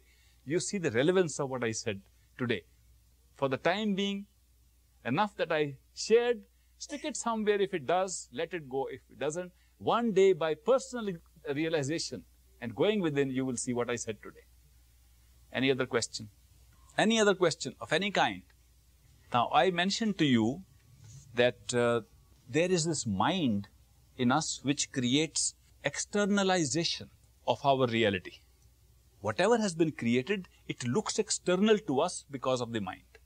The mind adopts a dimension of time and space and puts everything out there, enabling it to draw our attention out into that externalized reality, thereby keeping us away from going within. A very good job the mind has done. Don't you agree with me? Done an excellent job in putting everything in an external frame so you can always see it out. Even when you close your eyes, you can always see in front. If you want to see the lights, you can close your eyes and see them in front of you. If you want to talk to the God, to the Creator, Lord inside you in prayer, you can close your eyes and talk to the Lord there. Sometimes people talk like this, and I also look up there. I read that God was inside, but they look up somewhere. This externalization of all realities has been achieved by the mind. Therefore, if you ask me my private opinion, what is the real obstacle to our getting spiritual reality? My simple answer is your own mind, no one else. Nobody is coming in your way. You want to go within and find reality? It's a very easy one step. The only obstacle coming in the way is your own mind. Once you accept that, it becomes easy. You only have to deal with one little mind and not too far, sitting right in your head. So all you have to do is to tackle this mind. And the mind is the one that is playing games with you. You outwit the mind. Beat the mind at his own game and see if you can overcome it. When you will try to beat the mind, you will find the mind is very clever. The mind puts up a face, a front face with which it operates. And that front face the mind puts up to operate is called ego. Have you heard of this word? Ego. What is ego? Ego is the practice we have adopted of referring to everything as I, me, mine, that is associated with the self. When we start using these words, I, me, mine, we think we are doing a great job. I am going to do this. Do you know what it means? When you say, I am going to do it, it means I am separate from everybody else. When you say, this car belongs to me, you know what it means? Nothing else belongs to me. If this is mine, it means everything else is not mine. By use of ego, we are not building up an empire or building up an estate or building up a universality. We are becoming less and less. We are segregating and separating ourselves. Therefore, ego is the greatest segregator, is the greatest separator. If we have been separated from our totality, from the Lord, it's because of this I-ness. And the more I-ness we put into it, the less close we are to the Creator. Therefore, how do we pull this I out? It's the I am going to do it, comes in the way. The ego is the wall between us and our reality. Believe me, there is no other wall. If you can take this wall of ego out, you have no obstacle. People have tried to find some shortcuts. One person, again from Boston, I remember, a friend of mine, he wrote to me a letter. He said, I have tried very hard, tried every kind of effort to achieve some truth within myself. I failed. I found it is not effort that can give anything. It has to be effortless. Now I am going to try the effortless method. Very hard. How can it try effortlessness? You see how we get caught up in the same I again? We want to be effortless. It's again to be the same I. How do we overcome this problem of I? I looked around this world, looked around the options available, looked around all the spiritual disciplines that are available. And you can look around too with me. And I found that there was only one thing that takes care of this I, and that is an experience of love. There is no other thing. I found people having experience of success, I is still there. People having experience of endeavor, I is still there. Experience of struggle, I is still there. Experience of disappointment, I is still there. Experience of attachment, I is still there. Experience of seeking, I is still there. Every kind of experience, I is still there. The only experience when the I was temporarily forgotten was when they were in love and they forgot the I and thought of the beloved, and the beloved occupied the space in awareness which was previously occupied by I. You think over it. If this is so, then love is the answer. Love is the real way. Love is the spiritual way. Love is the way that can take the obstacle away from us. Therefore, unless we have an experience of love, we might as well say goodbye to spirituality. The truth is, love alone can create that bridge to go into spirituality, which is now being interrupted by our I, by the ego.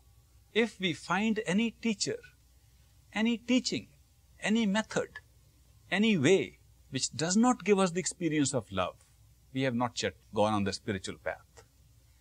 If we find a way which makes us feel from inside something of the feeling of love, then we are on the right path. What is it that happens inside to give us the feeling of love? It is the feeling of identifying with another. When you care for somebody, not by saying, I care for you, but you begin to feel you are that person, you are in love. Can we learn love? Is there a way to practice? Generally, the answer is no. Because then again, you get into the ego game. I am going to learn how to love. I know how to love. I went to school, a special school that teach you how to hug your children. There are all kinds of mental games going on. No, you can't love by training like this. But there's one thing you can do. If you do not experience automatically, spontaneously this love, then you can pretend to have the same experience, which should come spontaneously. Spontaneous experience of love comes to us whenever we put our mind aside. I'll give you a suggestion. Try it for a few days. Go out into this world and move in the world without thinking, and you will be in love. It's a very simple way. But since it's very hard not to think, thinking will come back and destroy.